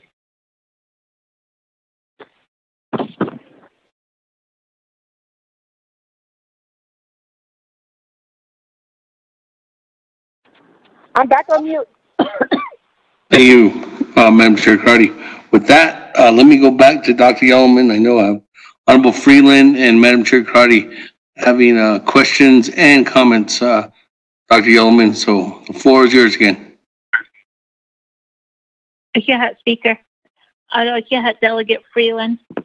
I appreciate your comments, support, and questions as well, and really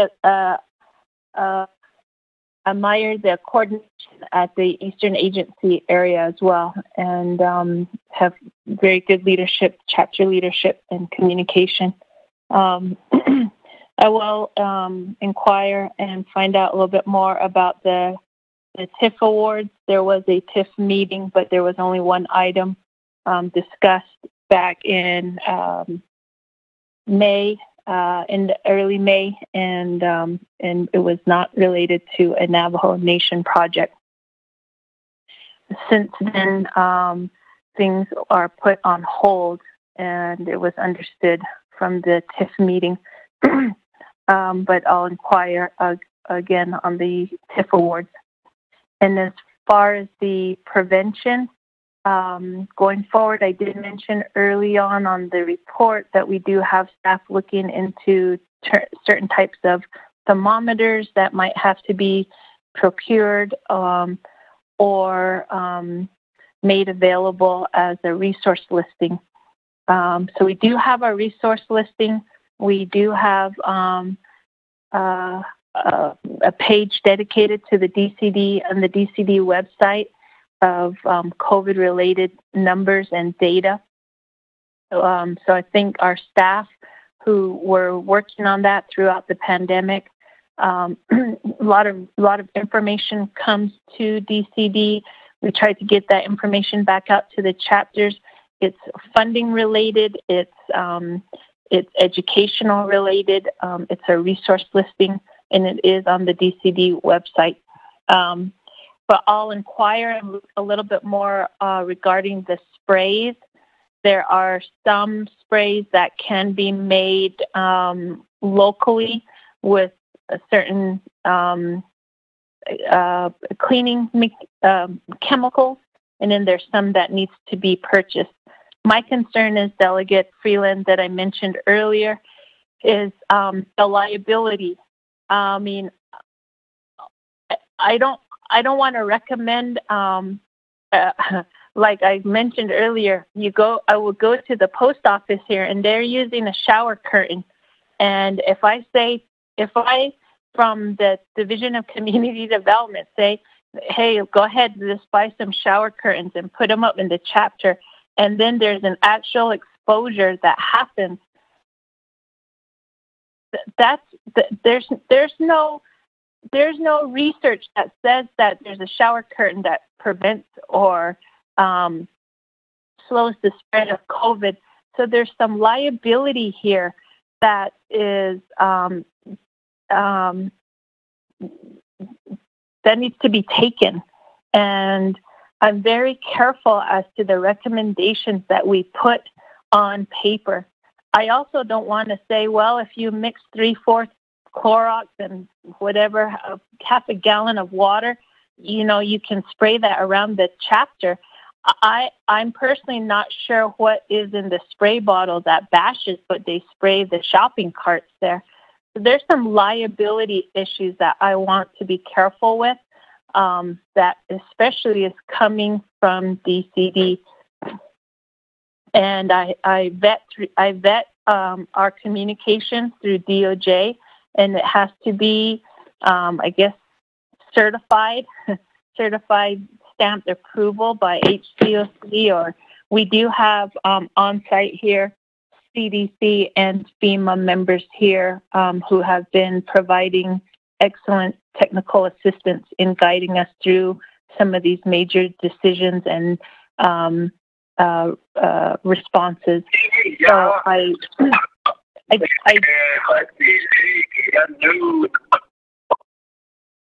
I do rely on their expertise during this time. So I guess what I'm saying is it just has to be a solid, legitimate plan that I want to come from DCD. I don't want.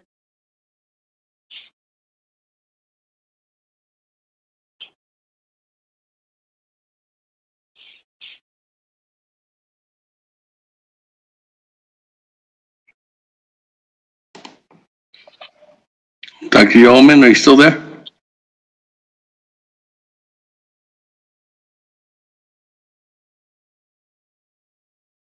Dr. Yellowman?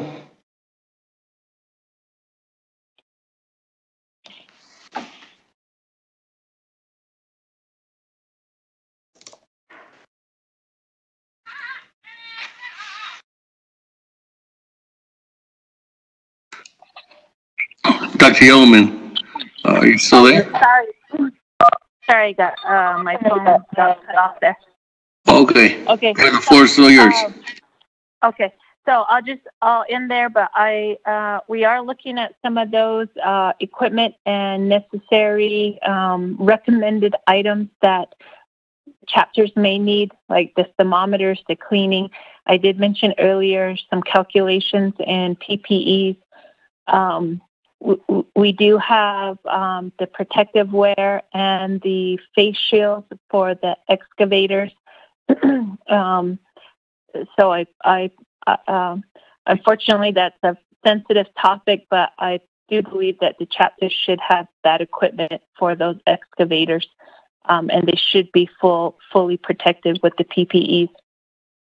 So those are coming from DCD. And then again, the sprays and the different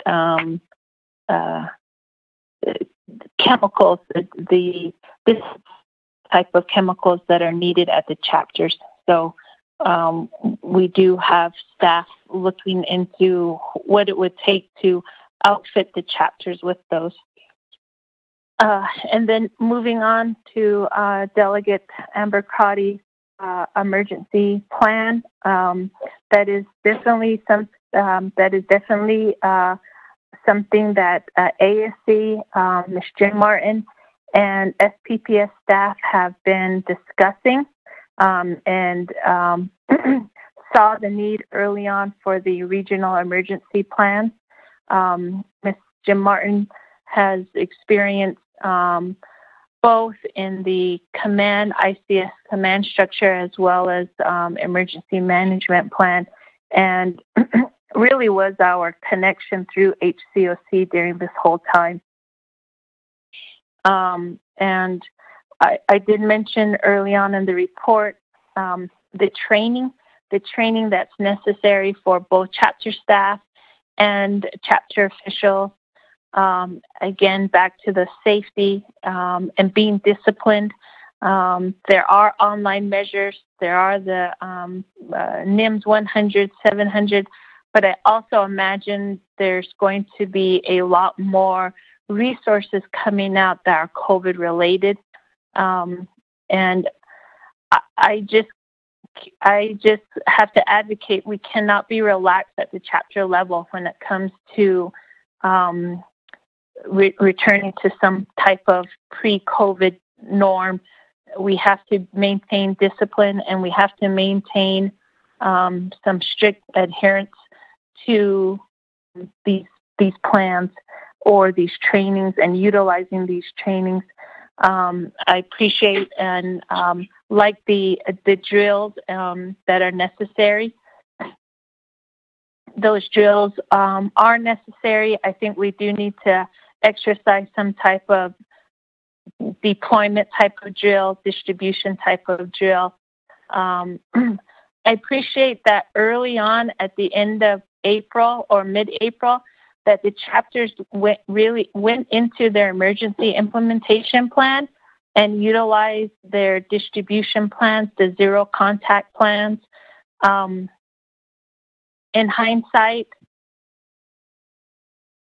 our chapters responded the best they could in the last 2 months, and the chapters acted fast and acted swiftly during the pandemic. There was no playbook for this. There was no plays designed, and every chapter acted very fast. And leadership rose out of that from chapter staff and chapter officials, and leadership all around. I really appreciate that. That was noticed. It was not unnoticed. So rural adjusting plays a large role in all of this. I did reach out. I have been in contact with a Navajo-owned app company. I know we have technology, and rural adjusting relies on technology. We can and should use technology, but at the same, how do we reach some of our elderly great grandparents who live remotely, way out off the main road? We still have to have a mechanism of communicating and delivering information and food to our elderly that live so far out. So although we do have technology today, and I'm definitely more than open and willing to incorporate technology and making sure that rural adjusting is more than just using technology. And it's more than a privilege of having our addresses marked. It's a safety concern, and it's an emergency concern. There are certain areas throughout Navajo Nation that are just not outfitted. Those dead zones is what they refer to them as. They just do not have the capacity to have some type of Wi-Fi capacity or some type of service, and we just have to find ways to get over that, past that, and through that, so that we can outfit the Navajo Nation with both rural adjusting and Wi-Fi capacity and capability. It's beyond a privilege, and it's beyond a need. It's emergency, and that was also shown during the pandemic. I also believe in real-time data, as you mentioned, and there's technology that can assist us in real time. There were some, I don't want to say conflicting, but there were some conversations that were heated during the last 2 months regarding the type of definition and the type of detail that will be revealed as to case-positive families. I did look out to see how other smaller communities throughout Indian country address the data. some of the data for the smaller communities. So, for example, like in New Mexico, we have smaller villages. In other parts of the United States, there are smaller tribal communities. They were able to adjust their data by heat zones. There were a variety of ways of adjusting their data, but they all still had to adhere to HIPAA and privacy compliance of the patient. So although we want to know the information, it's still the individual's Privacy Act that has to be adhered to. So that's why I feel like there was some heavier conversations or deeper conversations that was occurring during the pandemic here. There were also some communities that had conflict and disruption because the smaller communities revealed where individuals live that were case positive, and that led to conflict in the smaller communities outside of Navajo. So I did kind of look around and see how were other tribal communities disclosing their data during this pandemic. So data is sensitive, and but what I've learned over the years is data represents a family, and data represents our community members, and it has to be sensitive. We have to be sensitive as to how we reveal the data and interpret the data. So I do believe in real time, and I do believe in utilizing technology currently, and there are ways that we can move forward in incorporating technology into the COVID-19 efforts. As I mentioned, I did reach out to a young Navajo company in discussing an app on food distribution, or even looking at other alternative ways of reaching out to elders. So I'm still in discussion with that. I did see how this particular company created other types of apps within their company, and I believe there is a way to assist us in addressing either the needs of the elders or the rural areas in food distribution in this type of an app. So I'm still working on that, and hope that it leads to an outcome shortly. So Delegate Crotty, I hope I answered your questions on the emergency plan, the regional response. Regional response is a large task. We also do have the Department of Emergency Management under Department of Public Safety that we work closely with. So there's a partnership already there to put the groundwork for the regional response. And we just really have to be much more prepared here and move forward. So I appreciate the questions, and I hope I answered the emergency plan, emergency response, the regional response, rural addressing, real-time data, the training, and the drills necessary. Yeah, thank you.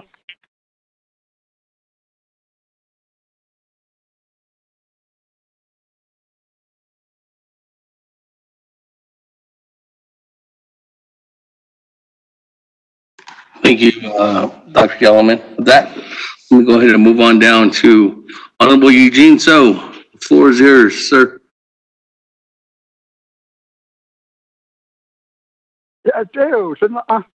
Nope. RCO. Yate, Dr. Yellman, RCA, Yate, even yen than she appointments. You could also, or you so, yeah, you have this, so. And now they have only home, which are hot. You had it all the tone. But said out this is all. These are shit. Can you change? Although in the 23 neighbors, kia ani da se aro tot son da shnala nge da turi chini ke ya nge ha hot son halong ba khaz an nge the stay hall between Cottonwood and Steamboat na hot leji ke where the highway ends all the way across the Pinion Junction don't not across the my Chi Hall there's a small canyon where Dr. Margie Thomas lives. That's the area that to the Chini, it's my father. And within that I got Nelson Gorman, I don't the guy Gorman Senior. Should not to the Chini, just auto statistical is not his brother-in-law. I don't these Tanisha Kinjay, Leonard Pete here on the Shin Ado. Leonard Pete as in his touch again get stop. I don't the Leo Orbit yet is such a shin as a could argue is I don't know shut and that's in with metropolitan. I don't call the should say yeah. Not only a on it he was the head man. And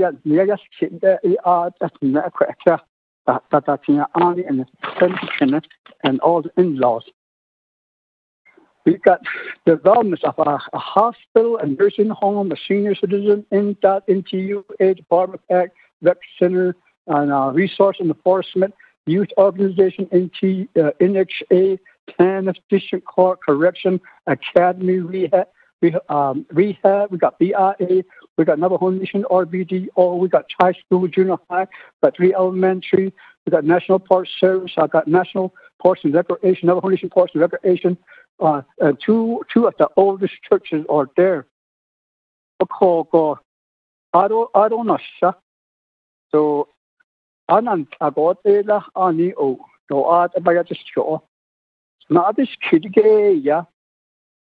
My question is that Dana that where does the Navajo Nation Council have authority over any division within the Navajo Nation government?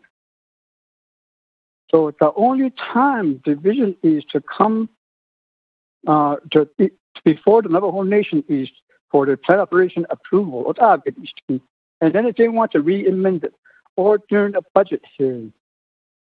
But the plan operation, I'm pretty sure, Dr. Yellman, you understand that, and I commend you for what you're doing, council delegate, is so you're already doing with the president,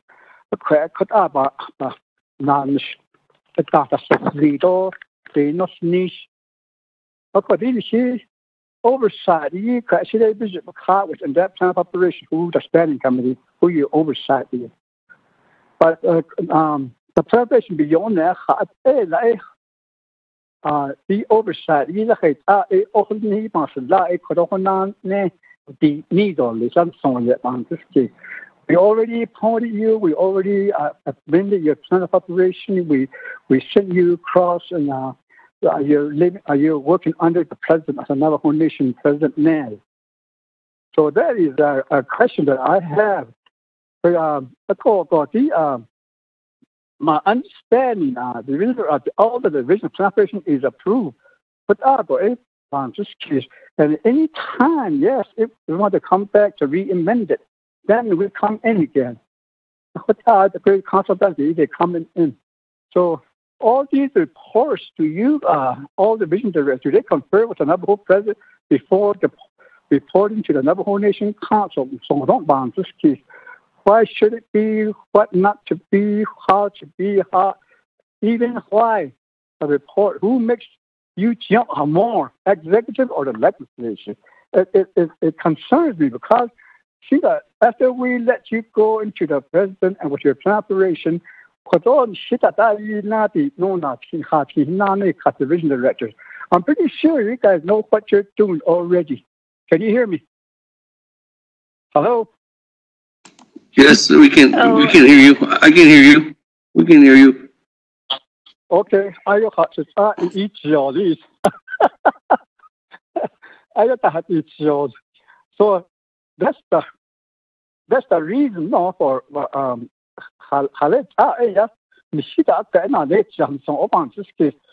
question, some of these we're just in the way of progress.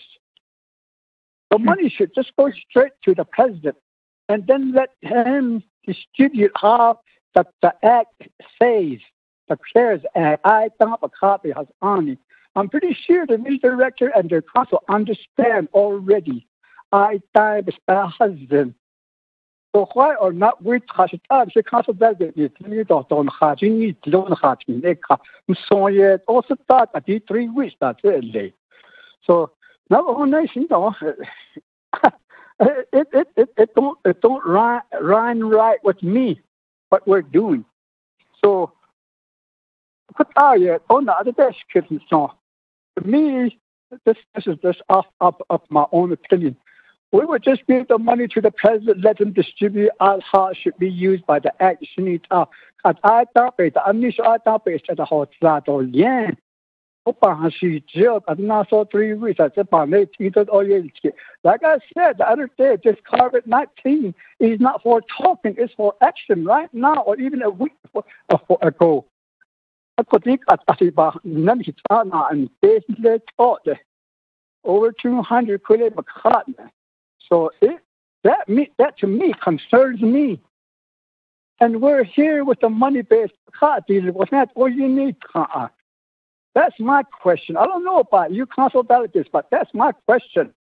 I start by the I can't eat late the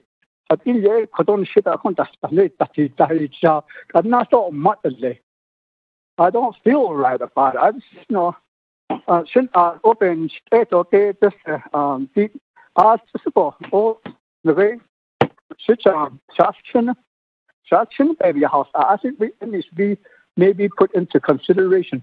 I grew them up with vitamins. Because I know I wouldn't have enough for all the food groups. I mean, all the food groups. So I usually give them vitamins. So I was a single parent. I ate the house.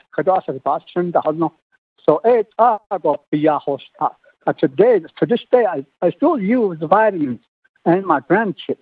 So another one on this case. I was wondering if all these distributions they have vitamins in there, I just thought would really help. This is just my opinion. I don't think irrigation about how no more irrigating it on me chapter of president. I don't think bathroom addition to how outhouse I thought. If I can't add on anything on it, because if it feels I had to move it again. Hey, Craig, I can't add on anything to that. I don't know what they meant by bathroom addition. I don't have running water in my house. I don't have that. On the chapter house. That's what I live right in the middle of chimney behind that special. So I don't have running water and I don't have electricity. I don't want to let you know for all those who have left before us because of the COVID-19. May they rest in peace, all. Yata Banti Kisha Christian. I don't think so. Because there's snaggy doors, the one that tested positive, the kids, because they're all our family, they're all our blood, they're all our people. Up on this case, I don't that those that has recovered, share as Diego, share. So I don't that negative tested up the share Diego. We should be very happy for all these people that recovered, and then the one that are negative, and then going forward into it. That's what I would want to. I don't the mostly is the heroes.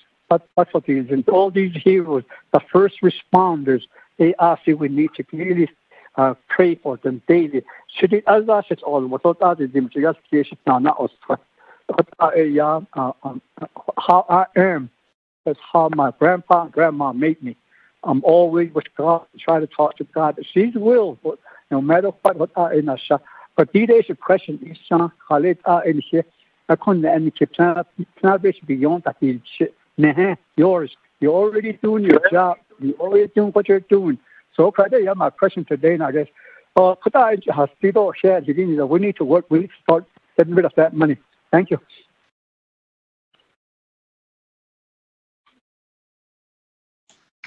Thank you, Honorable Eugene. So with that, let me go down to Vice Chair Walker, and then I'll come back to you, Dr. Yellowman. Vice Chair Walker. Good morning. Yes, Chair, good morning, and committee members, other staff, the audience we have this morning on this Naabik'iyati call, Presenter Dr. Yellowman, so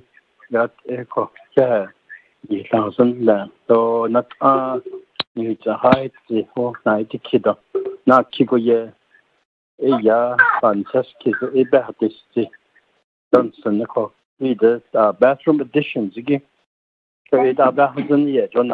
Bathroom additions in our communities, at the homes, places where those plumbing, running water, plumbing, bathroom fixtures, showers, all that's needed.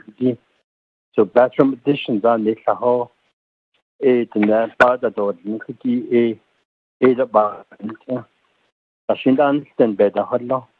project ready, and then those that don't have it may be considered as project that's not ready. I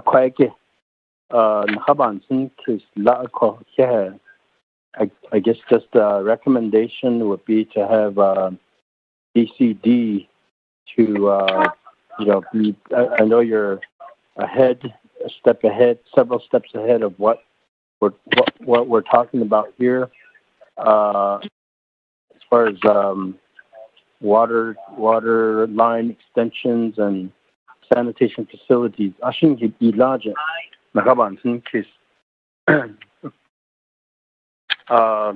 Prototype for bathroom addition, some standardized uniform design that can be considered by local chapters.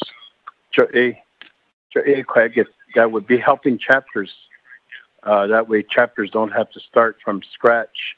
I know there's a lot more to it, but simply the concept, I wanted to just include that in today's discussion here.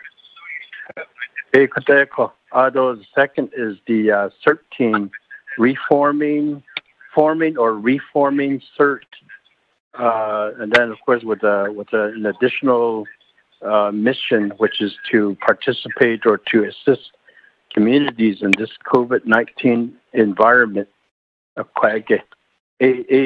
would fully support that development, that there be a local that can help communities in this crisis that we're in for now, and then the future.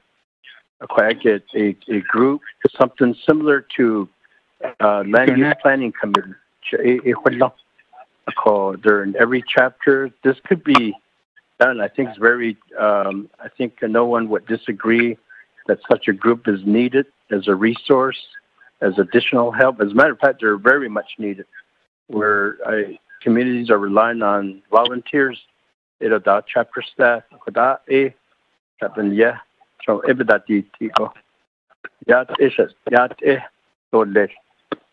so if need be, one of us delegates, even myself, would be willing to sponsor legislation to include that in Title 26. In addition to land use planning committees, the emergency committee, as you mentioned, CERT.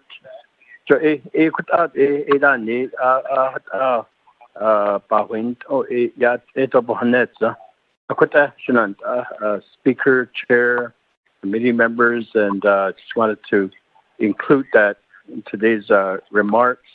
And I will certainly follow up with Dr. Yellowman, see how I can be of further assistance. I'm going to drop off call. This call, get on another call. That's how our day is going here. There's a lot of overlap in calls, but I'll be back. Yeah, and Thank you. Pat, let me go back to Dr. Yellowman. Dr. Yellowman, the floor is yours on over Eugene So and Vice Chair Walker's comments. And I think Eugene So had a question too as well. Thank you, Dr. Yellowman. Thank you, Speaker. Adoyate, so Delegate Eugene. So, my mother was a teacher with Marjorie Thomas for many years, and I remember her being the principal at Tuba City Elementary School. So, I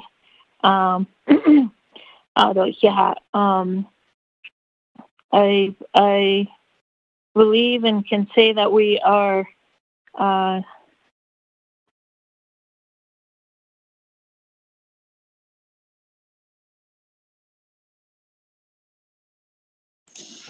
Yellowman? doing our best.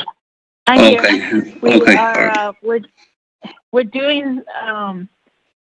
We're doing more than our best here, and we've never seen anything like this. And I commend my colleagues, Dr. Jim, Delmar, Jesse Delmar, Chief Francisco, the leadership, for really working endlessly and felt like 24 hours, 7 days a week, our staff as well.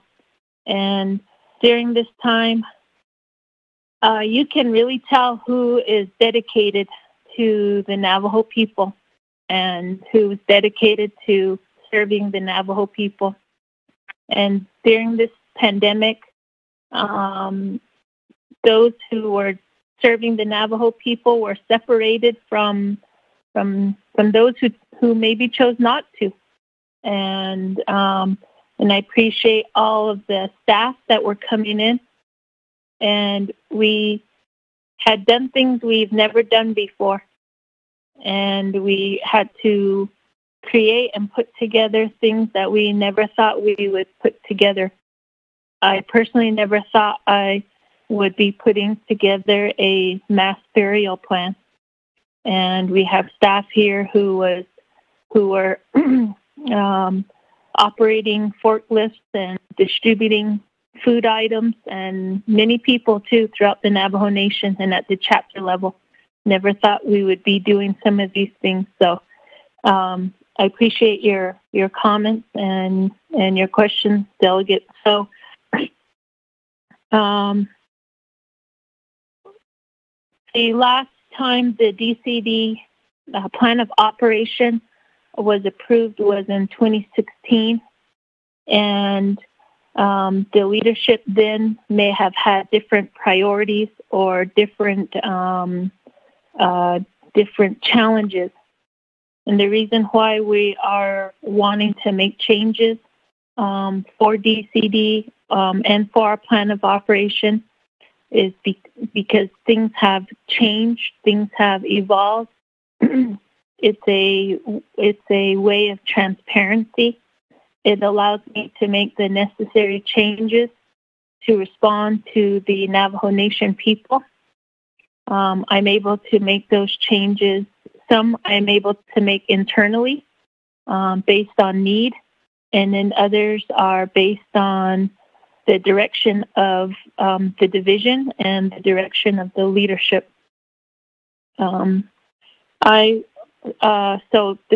amending and making those changes to the plan of operations and updating them are important to both the transparency and both to addressing the concerns that not only have been brought up, but respectfully speaking, but there also have been quite a few things that were neglected in the past by previous individuals who were in this position. Some things, like I mentioned earlier, the solid waste management plan was abolished. It sits nowhere in the Navajo Nation. That just blows my mind that had happened and that could happen. and now we have to generate that service again.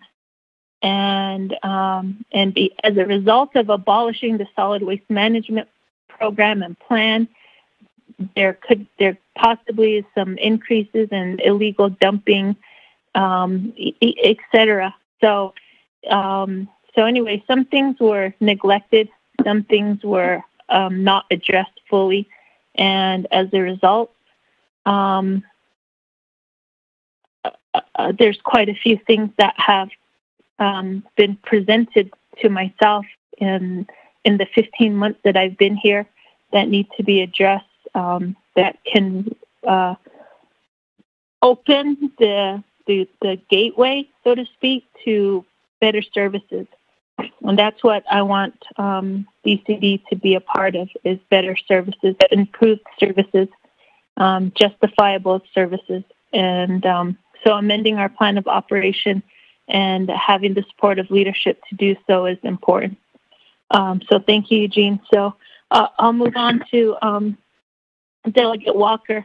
And I appreciate Delegate Walker's leadership to RDC oversight and his ability to communicate and support Division of Community Development. And we are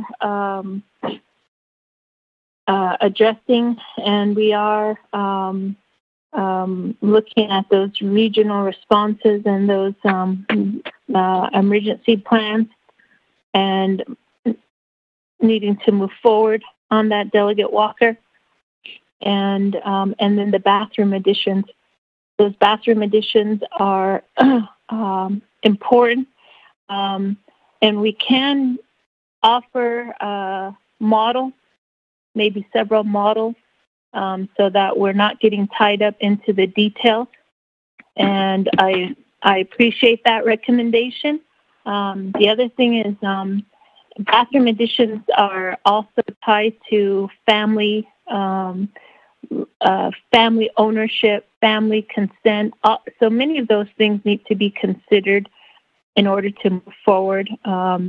And then the power line and water line extensions to the families as well. There's quite a bit of, I don't want to say waiver, but there's quite a bit of policies and internal agreements that need to be made between NTUA, NECA, the Division of Natural Resources, a lot of those ARC clearances, those biological clearances, the Navajo Nation Department of EPA, a lot of those internal communications need to occur to move forward. And that's certainly been the topic the last few weeks with the CARES funding. The CARES Act funding is amending and addressing those internal and external policies. So thank you, Delegate Walker.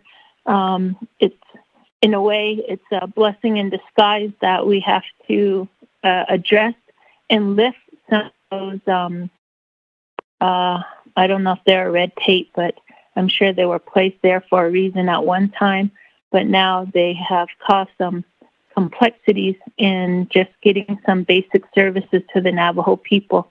But we certainly have the opportunity now to address them and lift some of those, I guess, red tape, so to speak.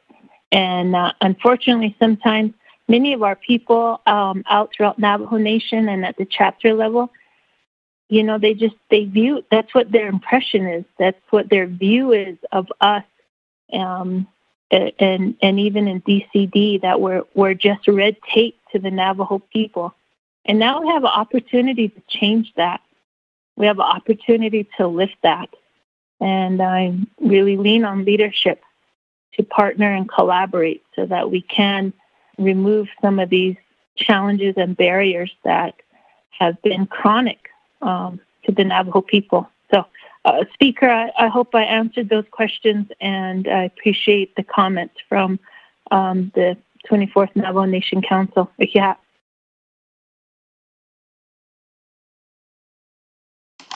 you very much, Dr. Yellowman, for those comments. And responses to my colleagues. I know that I do have Honorable Herman Daniels on the line. Honorable Daniels, did you have a comment or a question? Speaker, this is Elmer Begay. I want to ask a question too. Is the tea good? Oh man, I'm just letting. If Honorable Daniels is not on, then let me go over to Honor Elmer Begay. Mr. Begay.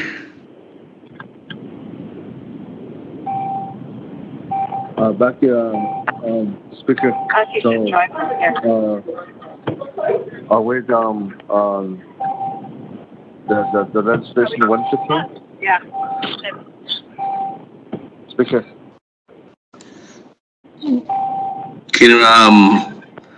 I'm hearing some individuals that are at the drive-through possibility.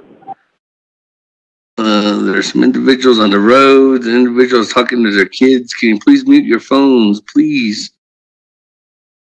Go ahead, Honorable Elmer Begay.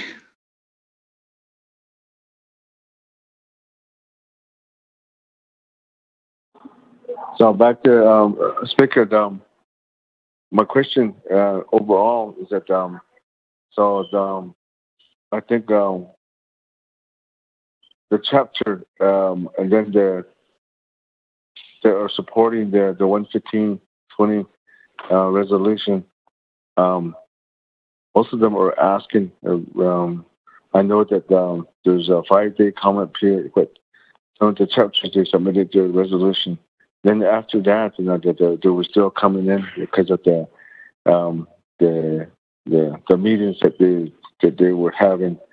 So, but I turned in some resolutions to that regarding that, and they wanted to know how the expenditure plan is going to be coming in. If it's approved or just on this legislation, if it can move forward. I think they're really concerned about these all the resolutions, all the some of those projects that they put in, and the thing about it is that they're really on the southwest part of the reservation. There's some contractors that we have. There's some people that are like they have their own business. They're like surveyors, and they can do biological surveys, and some of them are they're contractors. They want to know they're really pushing that where they could able to help the nation to expedite some of these projects. So the thing about it is that I don't think they would need an expert to be hired to do this, because right now we got a call, and then there's a email that came out to these chapters from the former delegate. Mr. Leonard Sosi explaining that he needs all this information on the water line, what size it is, where is this at, what's the status on it, and things like that. So they're already saying that, hey, who's getting higher here? We already know this. What are we going to do to this whole information that we know to give to another person, and they can start running with it? So that, hey, why don't we just give it to us, and then we know the priorities. We know where it is. We know where. We don't want to share this information if people doesn't know anything about it to get hired for that. So, well, my question is, that I think they really need to, when we're talking about the legislation right now, and we need to find. I think their main concern is that whether we can start working on the expenditure plan, and I think they're ready for it. I think that's what they're the main point is. Maybe just this question to you, Speaker, that how we can get this expenditure plan together right now, because they know already how much Pearl Element is. My two explained it that listen to that is that they still haven't moved the CSN funds projects. It's just, I guess it's backlog of our projects there. So they believe that it's now we should get to the local contractors, Navajo business people to to be involved in it. So that will be my question to you, Speaker. Thank you.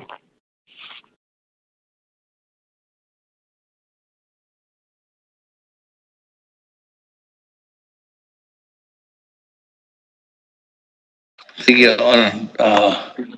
Honorable Elmer Begay. Let me go down to Honorable Wilson Stewart, then I'll go back to Dr. Yellowman. Thank you, Tilla. Well, Speaker, and to the colleagues on the line, other than Dr. Yellowman, but yet I'm calling in from Sawmill. So we just got done with our planning meeting this morning. We're getting ready for our afternoon meeting again. Okay, a question from the chapters. All this week we've been doing planning meetings. So question from the staff is there going to, you may have already said this, I just jumped on the line not too long ago, about an hour ago, is there a testing for the staff, that these temporary staff are being hired to assist the permanent staff that don't know how to do the operations for heavy equipment and other stuff like that, or that need assistance with daily operations? Is there going to be some type of testing for them as well as validation employees?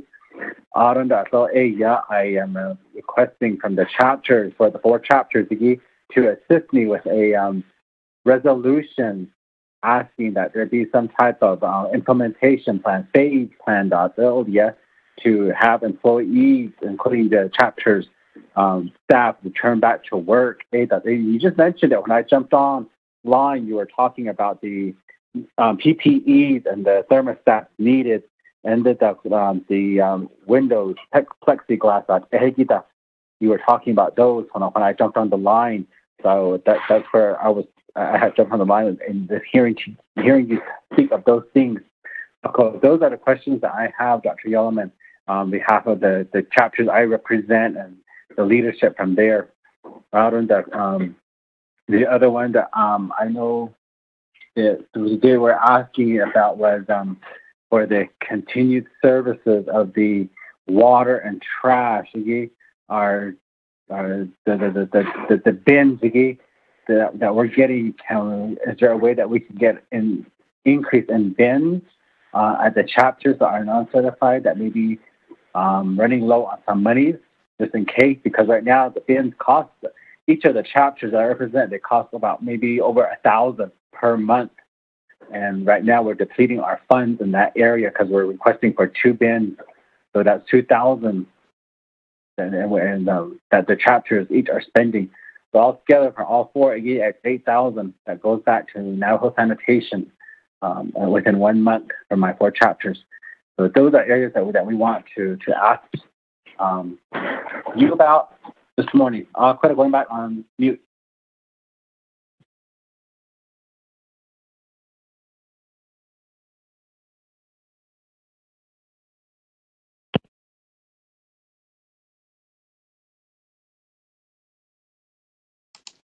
Okay, with that, we'll go back to Dr. Yellowman. Dr. Yellowman, the floor is yours again. Thank you, Speaker Damon. I almost said good morning, but it's noon now. So I'll try to go faster here. So Delegate Shiche Elmer Begay,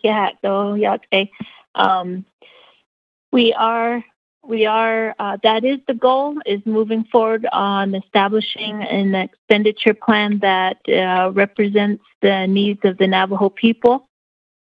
There is a compilation of projects. I shared with you what DCD is authorized in those projects, but those projects have also been shared. As you mentioned, Mr. Sosi, Leonard Sosi, had sent out some communication to chapters. In that memo states that it is a form of tribal or consultation and communication, and we want to make sure that we hear from the chapters. But I also know and understand that there have been multiple forms of communication previously with the chapters. There have been the chapter proposals through citizen. Also during the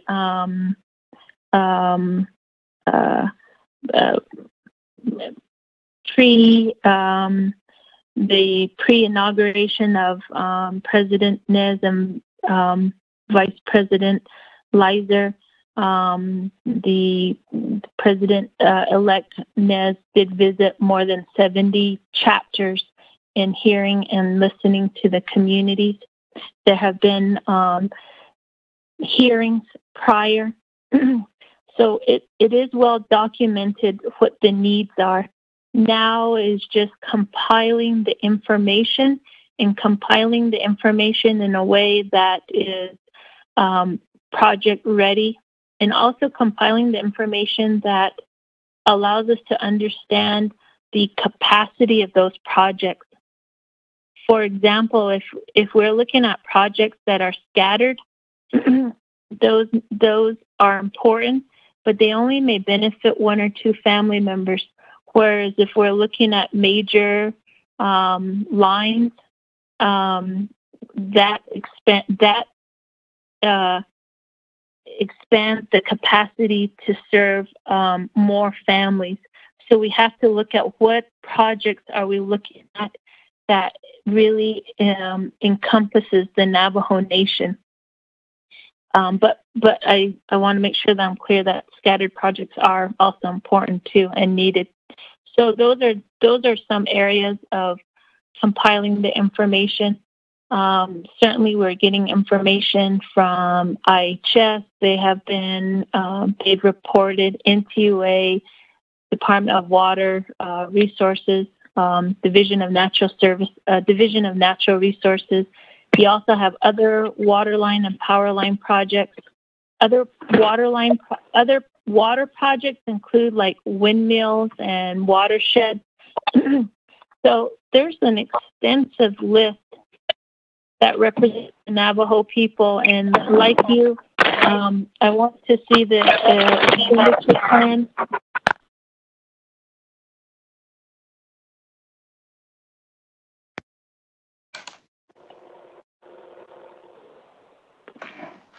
Dr. Yellowman, still there?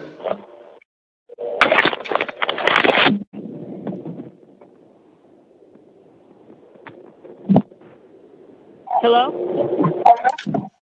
Yes, I can hear you now. Okay.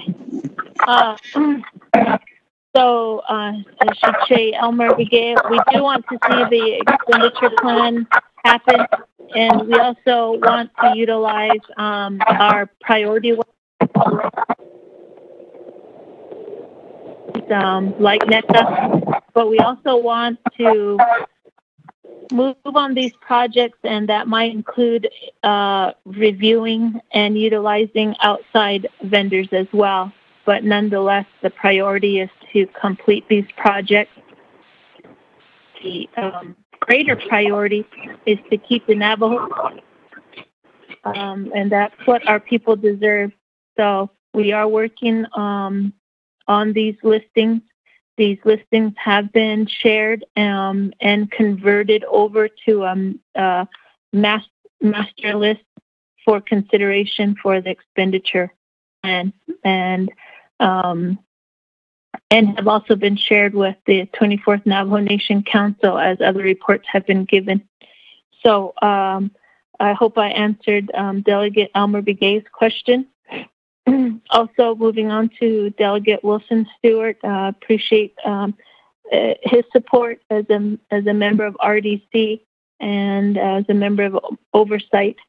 I was mentioning early on in my report that the reopening phase of chapters is a major task, and making sure that those Phase 1 implementation plans of reopening and keeping this chapter safe entails quite a bit.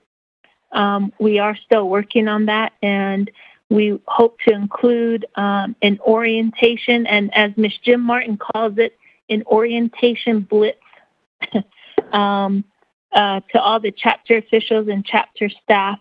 We need to just utilize training methods and conference methods in making sure that our chapter officials and chapter staff are clear on the reopening of phase 1 and phase 2 of the chapters. Ultimately, we know that the chapters are hubs of our communities, and I personally do not want to see any increases in positive cases with the reopening of the chapters. Our margin of error is really slim, and when we open, we pretty much have to do it right. Otherwise, if there's any relaxed implementation, that causes risk and exposure. So we can't be careless in this. We have to open up the chapters with clear communication, and we have to have buy-in and attention from chapter officials and chapter staff. Otherwise, we don't want them to relapse or default into the pre-COVID of being non-disciplined to some of these CDC recommendations and HCOC recommendations. So, Delegate Wilson-Stewart, I am working on the plan, and we hope to have some drafts reviewed by DOJ shortly. I did mention the need for and support for trash and solid waste that was very evident during the pandemic, and many chapters did receive services from Navajo Nation Sanitation. And at this point, we just need to continue those services because they were already in need, much like water. Water delivery, water tanks being delivered during this emergency. That just shows you how much our people have gone without. And now they've received water, and now they've received sanitation, and now we just can't take it away. I'm not in support of that logic. So I'm trying to find ways to keep the water flow coming in. But at some point we do have to. At some point, some of these donations, like water bottles, the water, they'll end, and we'll have to be self-sufficient on our own while maintaining the same quantity of need that was needed during the pandemic. So we have a lot of work cut out for ourselves, but I do agree that we are advocating for those services to continue. Many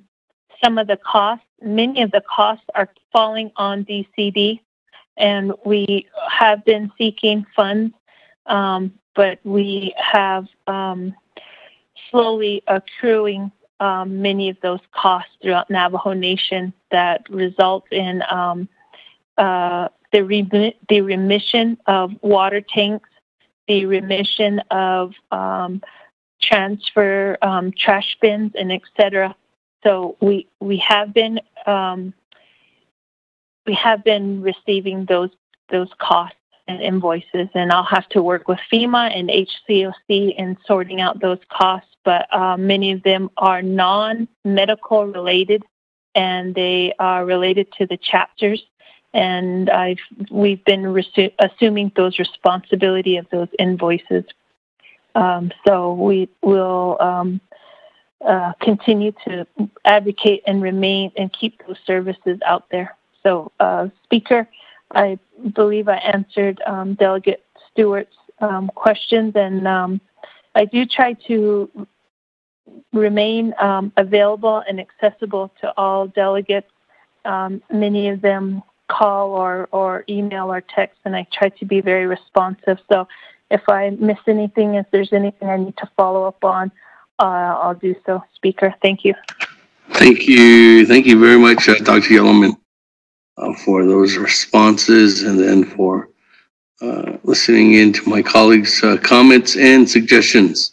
Everybody that's listening in on the World Wide Web, we're here at a Naabik'iyati committee meeting, a work session, and today we're discussing recommendations for the Division of Community Development and possible requests of funding and also requests for additional initiatives that the division is looking towards to not only protect individuals that are working directly under the division, but community development overseas and helps assist 110 chapters across the nation. And that's what we're looking to see.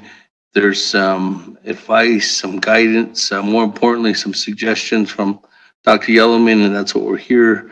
And then also getting some comments and some questions from colleagues of the 24th Navajo Nation Naabik'iyati Committee. Thank you very much for being part of this, colleagues. As we know, Dr. Yellowman's job is she has a huge task under her division. We thank you for being a part of this discussion today, Dr. Yellowman. And thank you, colleagues, again for asking some questions and referencing to some initiatives, most importantly, what we need to do in order for us to really protect our people out there in the forefront through this pandemic and after this pandemic. So we're ready to move forth on that. So, colleagues, if there's any comments, questions right now, additional ones, I don't have anybody else in the queue lined up. Speaker, this is Delegate Brown. Speaker Eugene. Yes. All right, let me go to Honorable Brown and to Eugene's Honorable Eugene. So, Honorable Brown, go ahead. Thank you. I just wanted to make sure I did hear Dr. Yellowman's response to my questions and comments. Dr. Yellowman, I did not hear anything on the Chilchimbito trash, if we can get, and then one is the trash that's there, and then the other, number two, is the manpower to Chilchimbito chapter. Number three is, I just got off the phone. Also, I was on two different phone calls simultaneously. Chilchimbito had their chapter meeting, teleconference call. So right now, with my three chapters, I would not recommend in-person chapter meetings. I still would recommend, due to some of the hotspots, and it seems like COVID-19 is circling around. And I don't know if a new strand or many other types of strand are coming forward. My understanding through all these phone calls is now it's impacting infants, young children. Before it wasn't, but now it is. We still have a lot of our, unfortunately, we still have a lot of our people out there who are using substance abuse, who are walking around saying that I'm immune, I can do whatever I want. Therefore, I don't feel my communities are safe to open up chapters. So that would be my other recommendation is I will stand on that, and my chapter officials, my manager also feel the same way. And I think that's so for the safety of your CSCs also. I want to keep a minimum amount of staff in chapter houses. And then the other thing is I want to make sure that when we're talking from the Division of Community Development, working on this expenditure plan, that there is going to be funding again for disinfecting homes. And I would highly recommend Navajo-owned companies. I believe that we should reinvest in our Navajo people and companies to do these essential services. The other part to that would be I want to make sure that there's funding that will be set aside to replace mattresses, some clothing, some furniture for people who had to burn their mattresses and clothing and couches because the COVID is so embedded within the materials that it might have actually trickulated down into deeper into the mattress and furniture. So those cannot be cleaned. And I see myself a lot of our people burning their stuff and their clothes. That's how afraid and people are in a panic mode. And so I want to make sure that that is on the record and that and again, I heard you say, with the project listing that that the projects that are shovel ready are in fact there. I do have chapter resolutions and chapter letters that we will continue to forward to our staff as well as yourself, Dr. Yellowman. Yeah, thank you. Have a good day.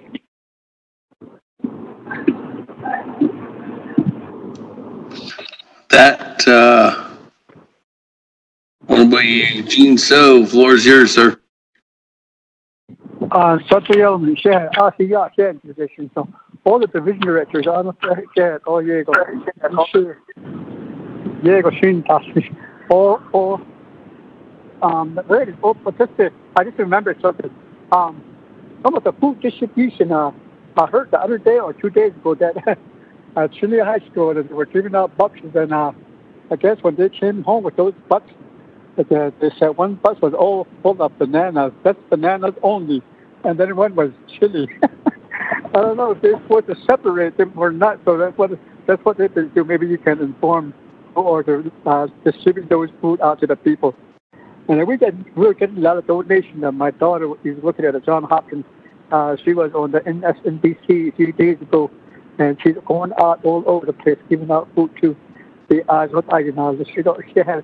Then there's a lot of calls that donate that sponsor to me, and I just direct them to the chapters and also the veterans. We got some two choppers, Heavies, for that donation. So those are the things that we're doing out there, but we're trying to direct them to the main place, Somerton. But these other veterans, they just go straight to the veterans. I know we're doing a lot, and we're running. They need people. We feel for the people. We need to keep them healthy. Hopefully, on the other side, we're going to understand what that really means. That we can all be together again. That way, instead of driving each other away daily. Now, we can't see each other. So I hope on the other side everything's better. Dr. Yellowman, and all the division directors, and all the speakers, and all my colleagues too. I mean, I know you guys are doing a lot too. Thank you.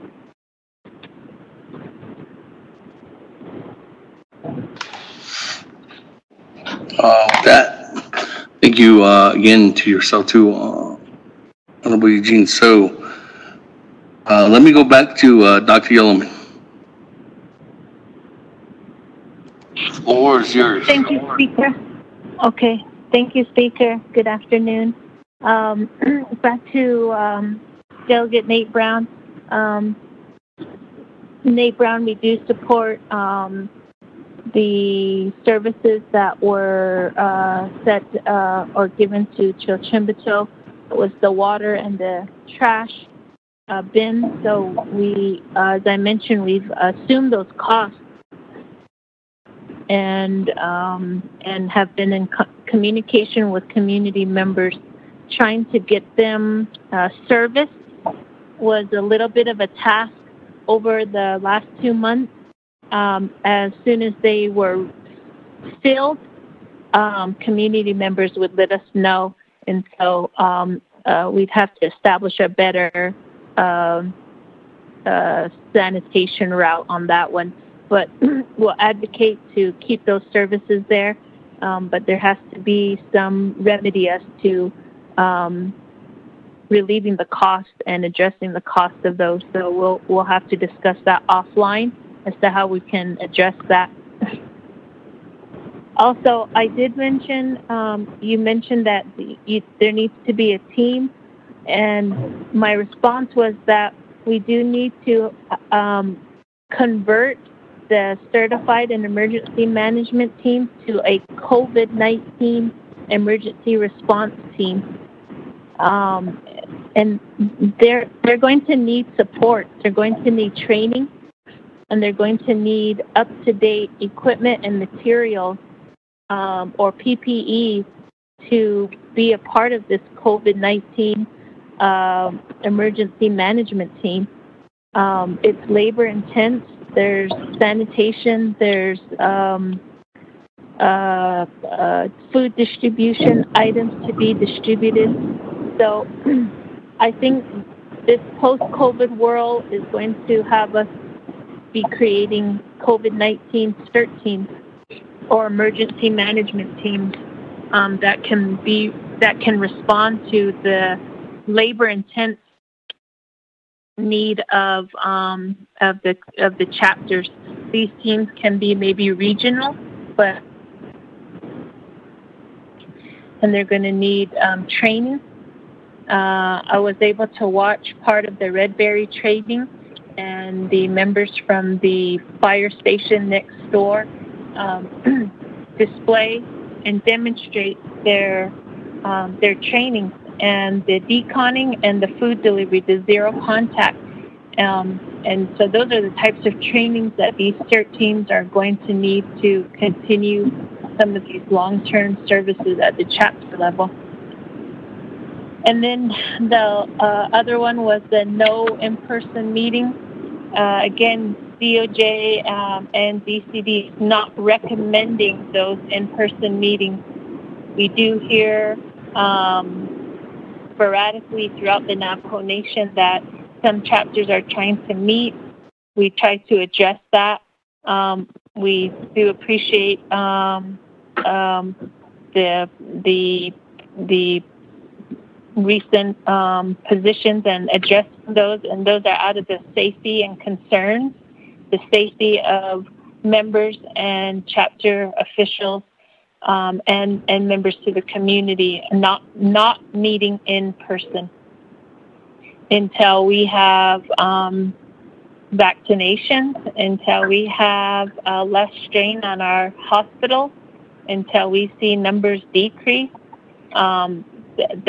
We're quite a few a ways out from seeing some in-person meetings right now, and our chapters have been flexible and adapted to alternative methods of discussing and meeting on chapter concerns. So we appreciate their chapter officials' flexibility and adaptations to recent changes of COVID.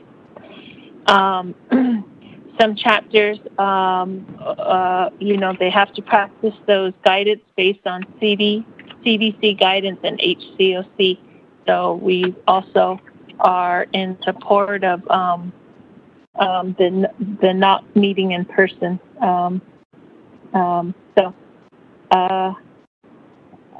So, Speaker, I hope I answered those. Lastly, Delegate Brown, I understand your concern, and I heard you before mention about the mattresses and et cetera, but also this is a time for us to reach out.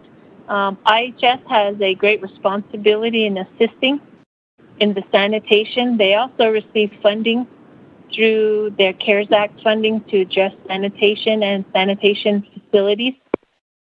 And we can partner and work with them on addressing family needs, individual family needs as well, especially those who are impacted heavily by COVID. We have been working on some of those isolated home kits. We've been calling them recovery kits, but also there's also a trust responsibility and a responsibility to others as well in assisting and addressing the sanitation needs to the Navajo people. And IHS is one of them. And so we look forward to discussing that further with them. So yeah, Speaker, and to the members of the Navajo Nation Council, 24th Navajo Nation Council. Yeah. Thank you, Dr. Yellowman. With that, colleagues, I don't have anybody in the queue, and again, thank you again for being part of this discussion today. Chairman, Vice Chair. Vice Chair Smith, go ahead. Oh, thank you, Chairman. Thank you, Ms. Yellowman. I was at a House planning meeting this morning, and their main concern was they wanted me to bring this up, and I'm sure we're all aware of it, based on the Q84. I know we're talking about the CARES Act, But however, this does tie into public sanitation and water. They were wanting me to ask this question, and I told them that I would ensure that I do ask this question. The bathroom additions, they said they have it all in the warehouse, all the supplies and all the materials. And they were concerned on when is that going to be initiated? When is that going to be constructed? Because the materials are there just sitting there. That is what the Hauk community is asking. Folks are waiting patiently. And I know last year we were talking about this and wanted to get this underway, and it was supposedly under construction, but now this pandemic is a factor in behalf of what's going to happen. Is this going to be put on the back burner? They're hoping not. They're wanting to ensure that this project is not forgotten, and they wanted me to ask that directly to CPMD and see what they bring up forth to this concern that they have. So, Chair, that's my main concern for Hauk chapter, and glad I got a chance to speak on this. So I'd like to have an answer on this and the communication to the chapter. They're certified, and what's taking place and what's happening. So, Ashwada, thank you very much, Chair.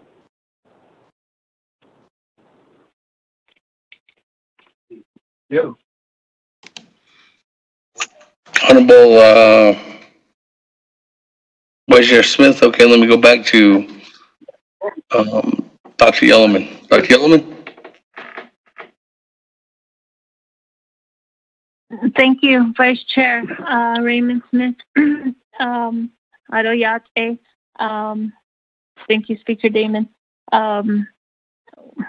DCD and ND, we are committed to completing the project.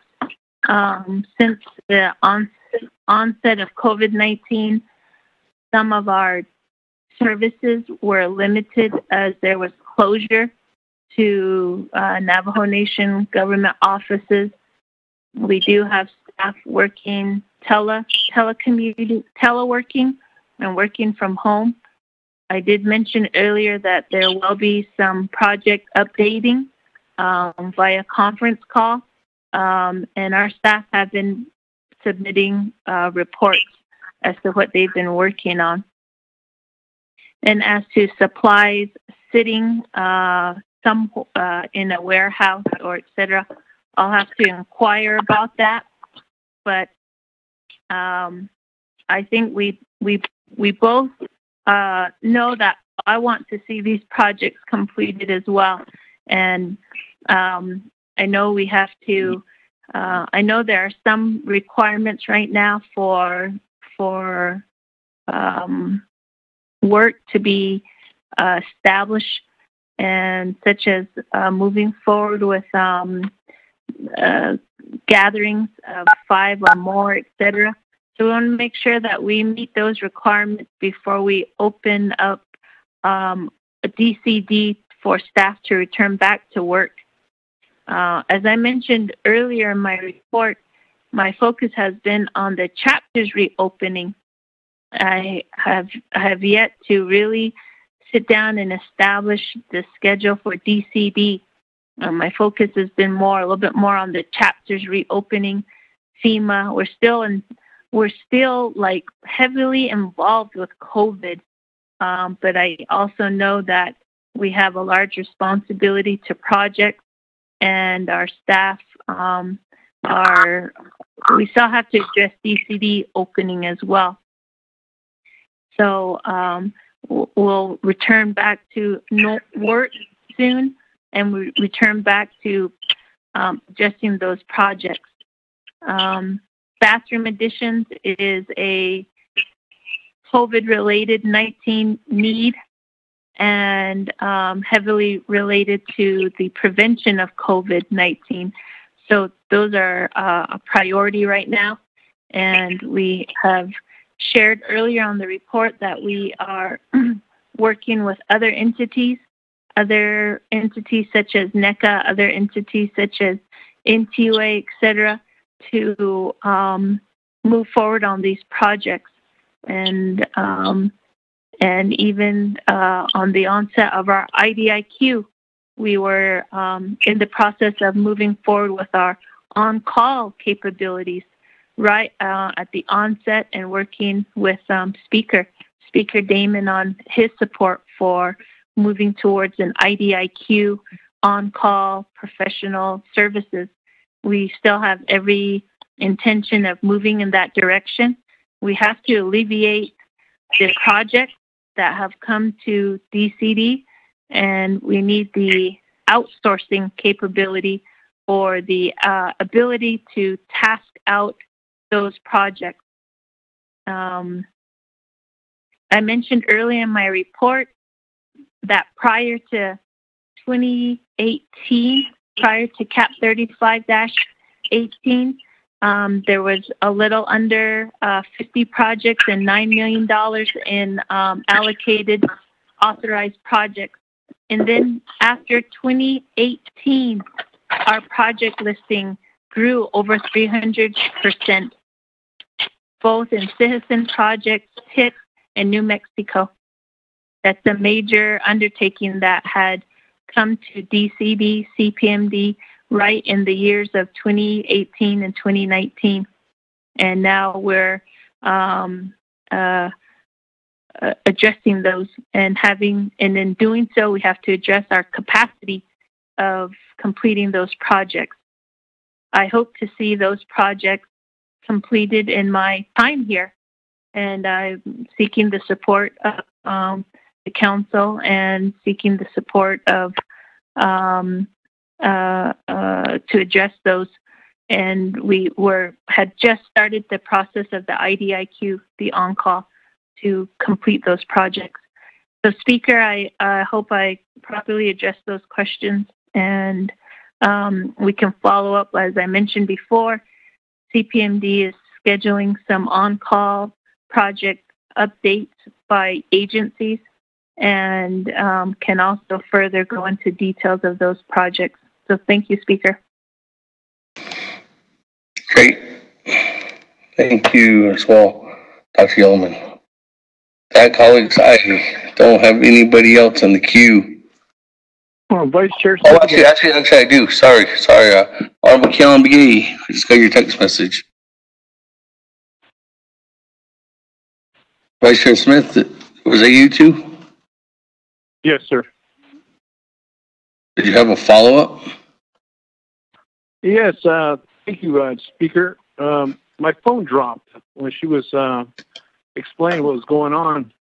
So, in less than a few words, what's the answer? Is it yes, no, maybe, don't know?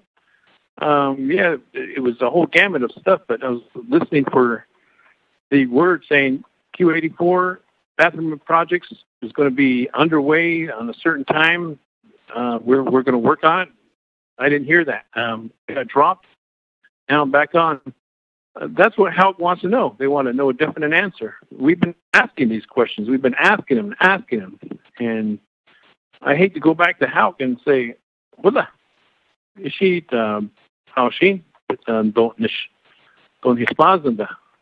So, Speaker, could I get a definite answer? Time frame? Is it going to be this year? Is it going to be next year? Is it going to be after the COVID-19 is no longer available? Thank you, Speaker.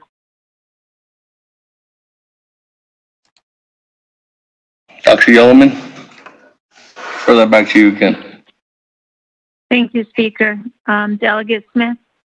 Yes, I have project managers. I'm emailing them right now to begin that communication and to set a timeline with the HALC chapter. I know we've had previous conversations, ongoing conversations regarding this, and the chapters deserve the timeline and I'm respectfully requesting for CPMD and the staff from the bathroom additions to address a timeline that is satisfactory to hot chapter. So Speaker Damon, we want to address that, and I ask that CPMD provide a timeline to a hot chapter as they're listening in on the line as well. Thank you.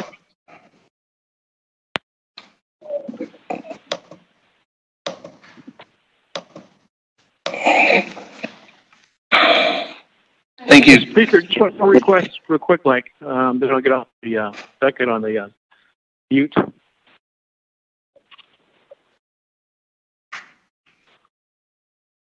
Honorable Vice Chair Smith, could you say that again?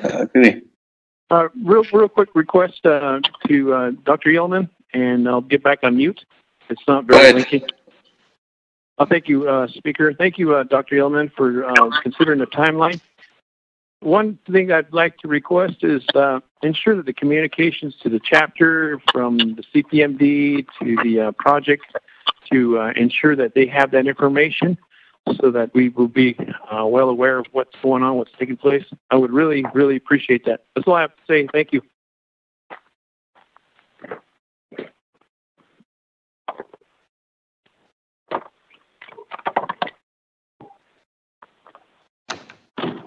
With that, colleagues, let me go on down.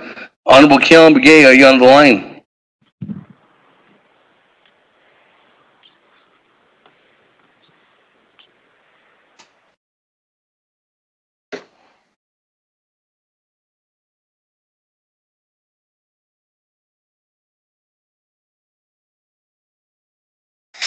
Che, Honorable Keelan Begay, are you there?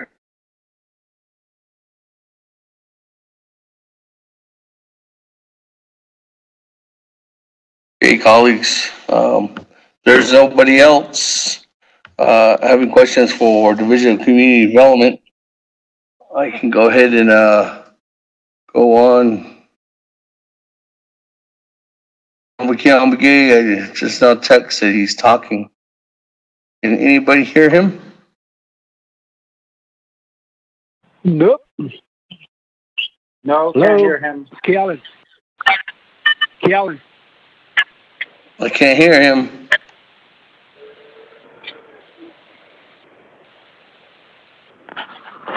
Speak up, Keelan. Hey. Can I hear you? I can't hear you. Keelan Begay, I got a line.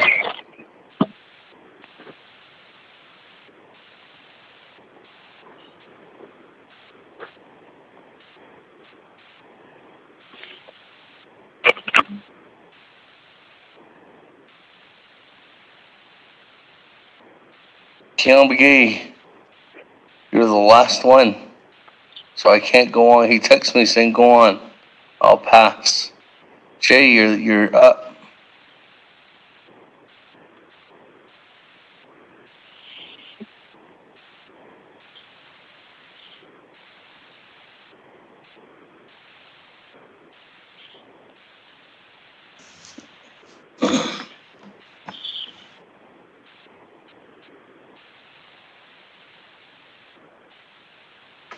With that, let me go back to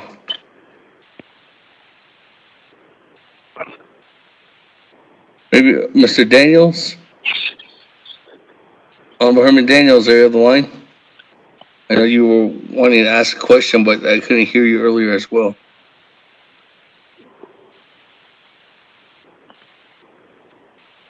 No Daniels.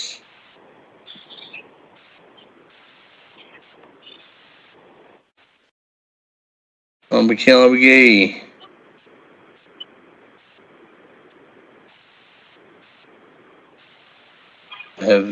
I have absolutely no phones blocked.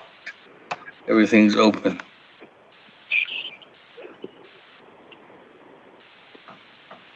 Speaker. Yes. I can hear somebody. Shay, is that you?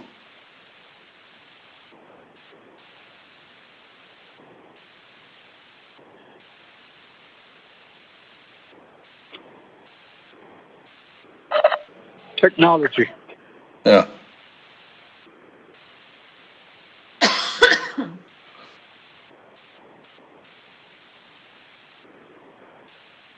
I can read his text message here. He said, question is, focus back to chapters. Water available for chapters.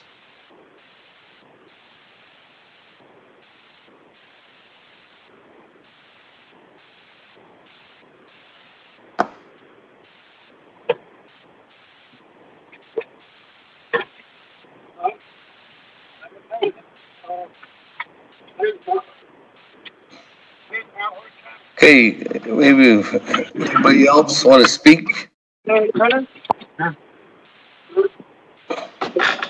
Speaker, this is Kellen. There you are, Kellen. Yeah. Speaker, quickly, I'm just asking if the Division of Community Development could really somehow strategize and refocus back on providing essential service back to the Navajo chapters. The basic for now is having water availability. I know that certain chapters only do essential service on certain times, but there's got to be a broader focus back on the chapter. A lot of our Navajo people work. A lot of these Navajo people that don't have running water, a lot of them work. They don't get off until 5 o'clock. By that time, a lot of these chapters are closed.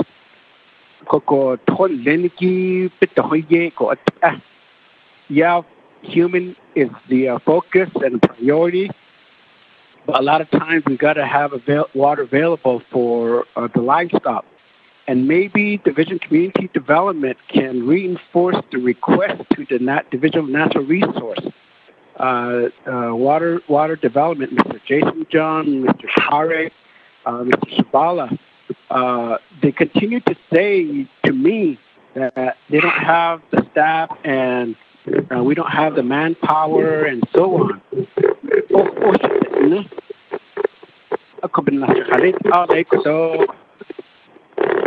I think somebody's making noise on purpose here.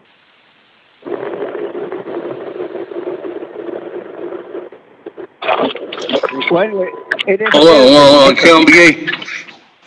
Linda, can you get that?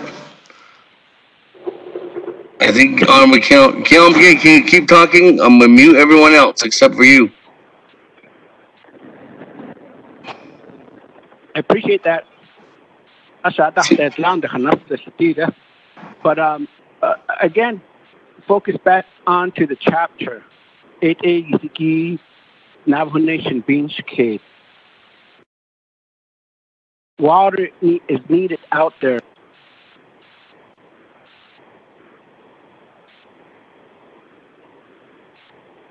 HC, ASC work closely with each of the chapter grazing officials and the chapter official.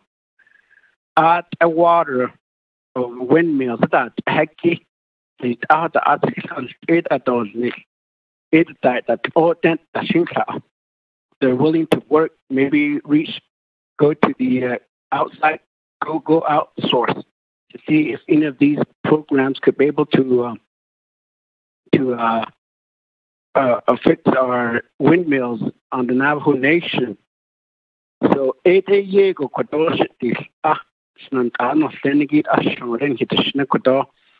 though I sit on the Resource Development Committee, we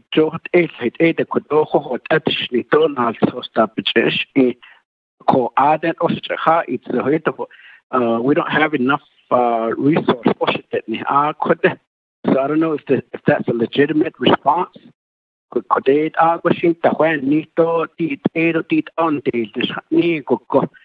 Open up a hit a siki hut ata initial open hit yet on hit nappy but yet hit a copen go got ashon what the shiniki. That's the only thing right for right now is fixing windmills and earthen dam to certain area of the Navajo Nation. If not, maybe specifically for the 5 chapters that I represent. And I've been sending information to the president's office, the chief of staff, and then the division director, division of natural resource and water management. Water availability at the Navajo chapters. So maybe stress that. You know that a lot of our Navajo people utilizes have cisterns, so they got the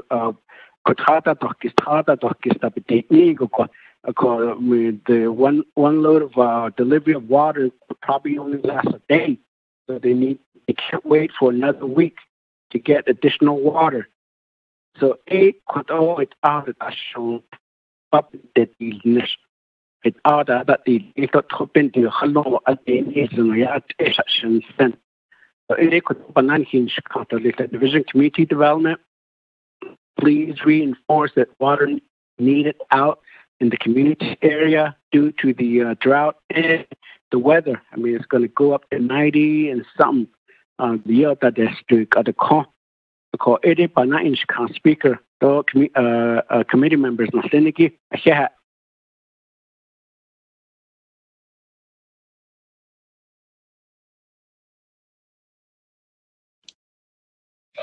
Thank you, Honorable Keelan McGee.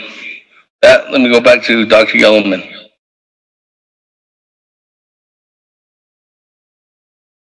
Thank you, Speaker. Speaker Damon. And just responding to Delegate Keelan McGee. I always appreciate his comments on returning back to the chapters. I'm wondering if he means adjusting the hours so that people in the evenings and the weekend can have access to the water. And what he means, I'm wondering if he means by people work during the day, is that when they're off work, they need to have access to the water in the evenings and weekends. If that's what he's suggesting, then we have to work with our local chapters and chapter non-certified chapter managers or chapter CSCs to make some of those adjustments. So those are definitely things that we can address. However, ASC, we don't have the proper authority to adjust windmills and dams, but we can relay that information to Division of Natural Resources, as they are the ones that oversee the windmill and the dams there as well, and request that they respond to Keelan McGee's emails and communications.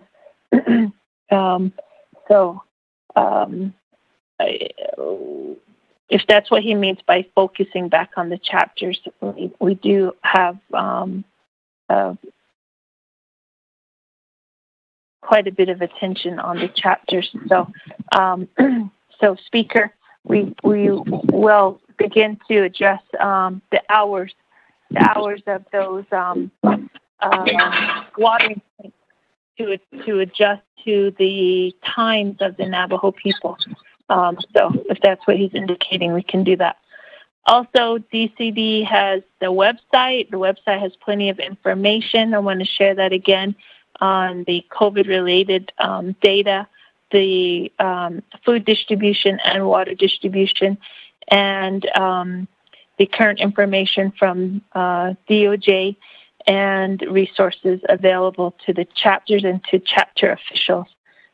So please refer to that as well. Use that as a tool for information. So, Speaker, I hope I answered those questions if you have.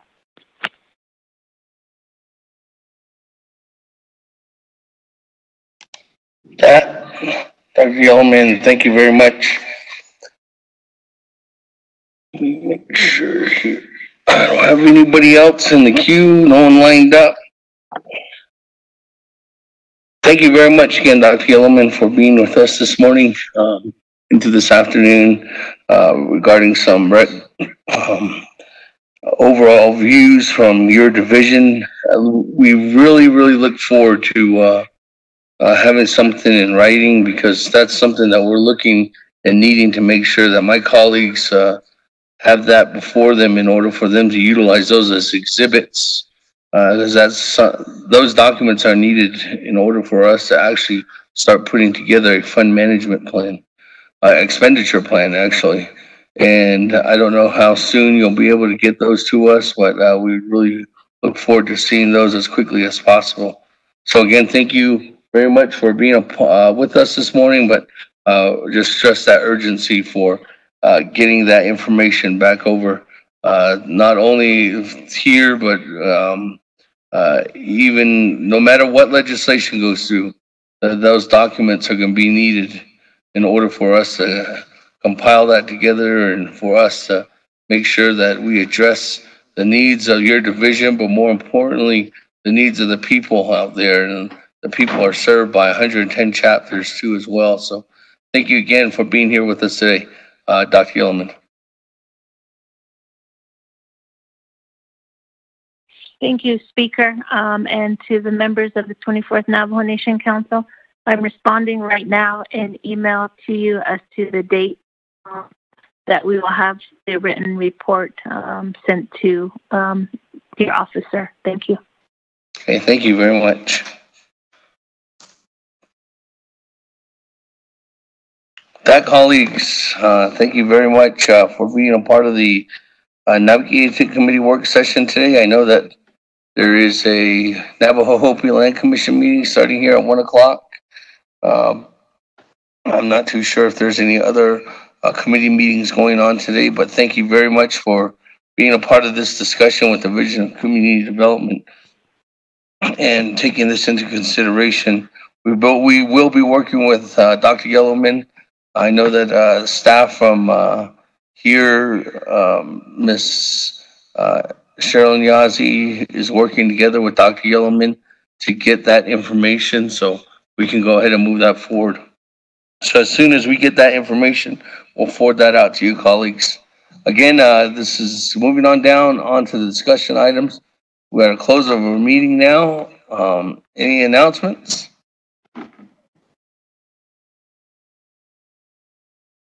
Speaker. Yes, Vice Chair Walker. Speaker. Yes. Again, other colleagues and then all the listeners out there on the World Wide Web. Just an announcement.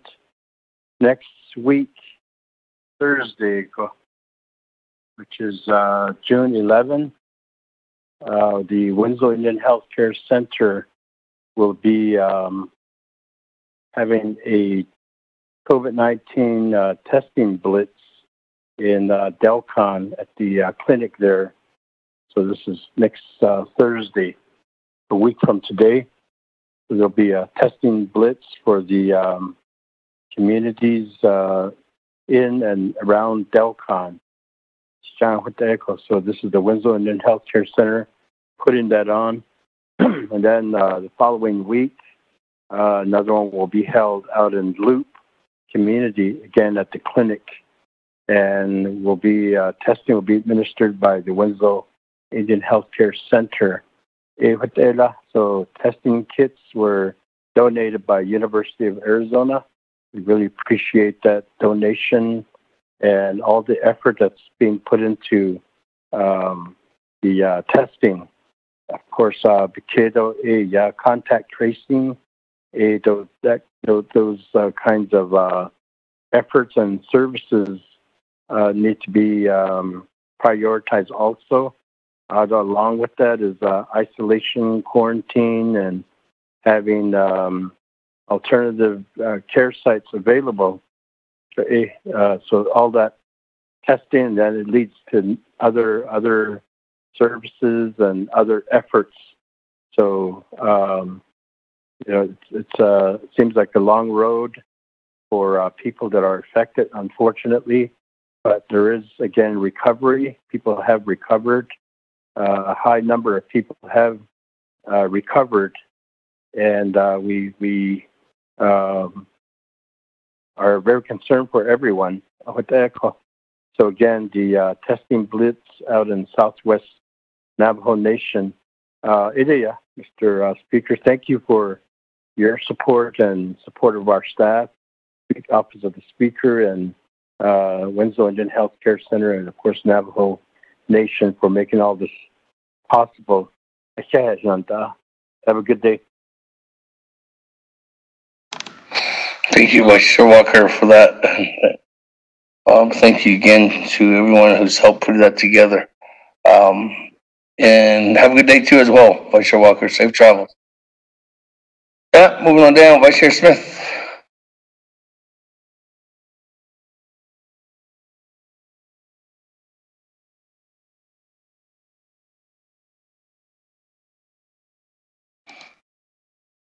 Vice Chair Smith.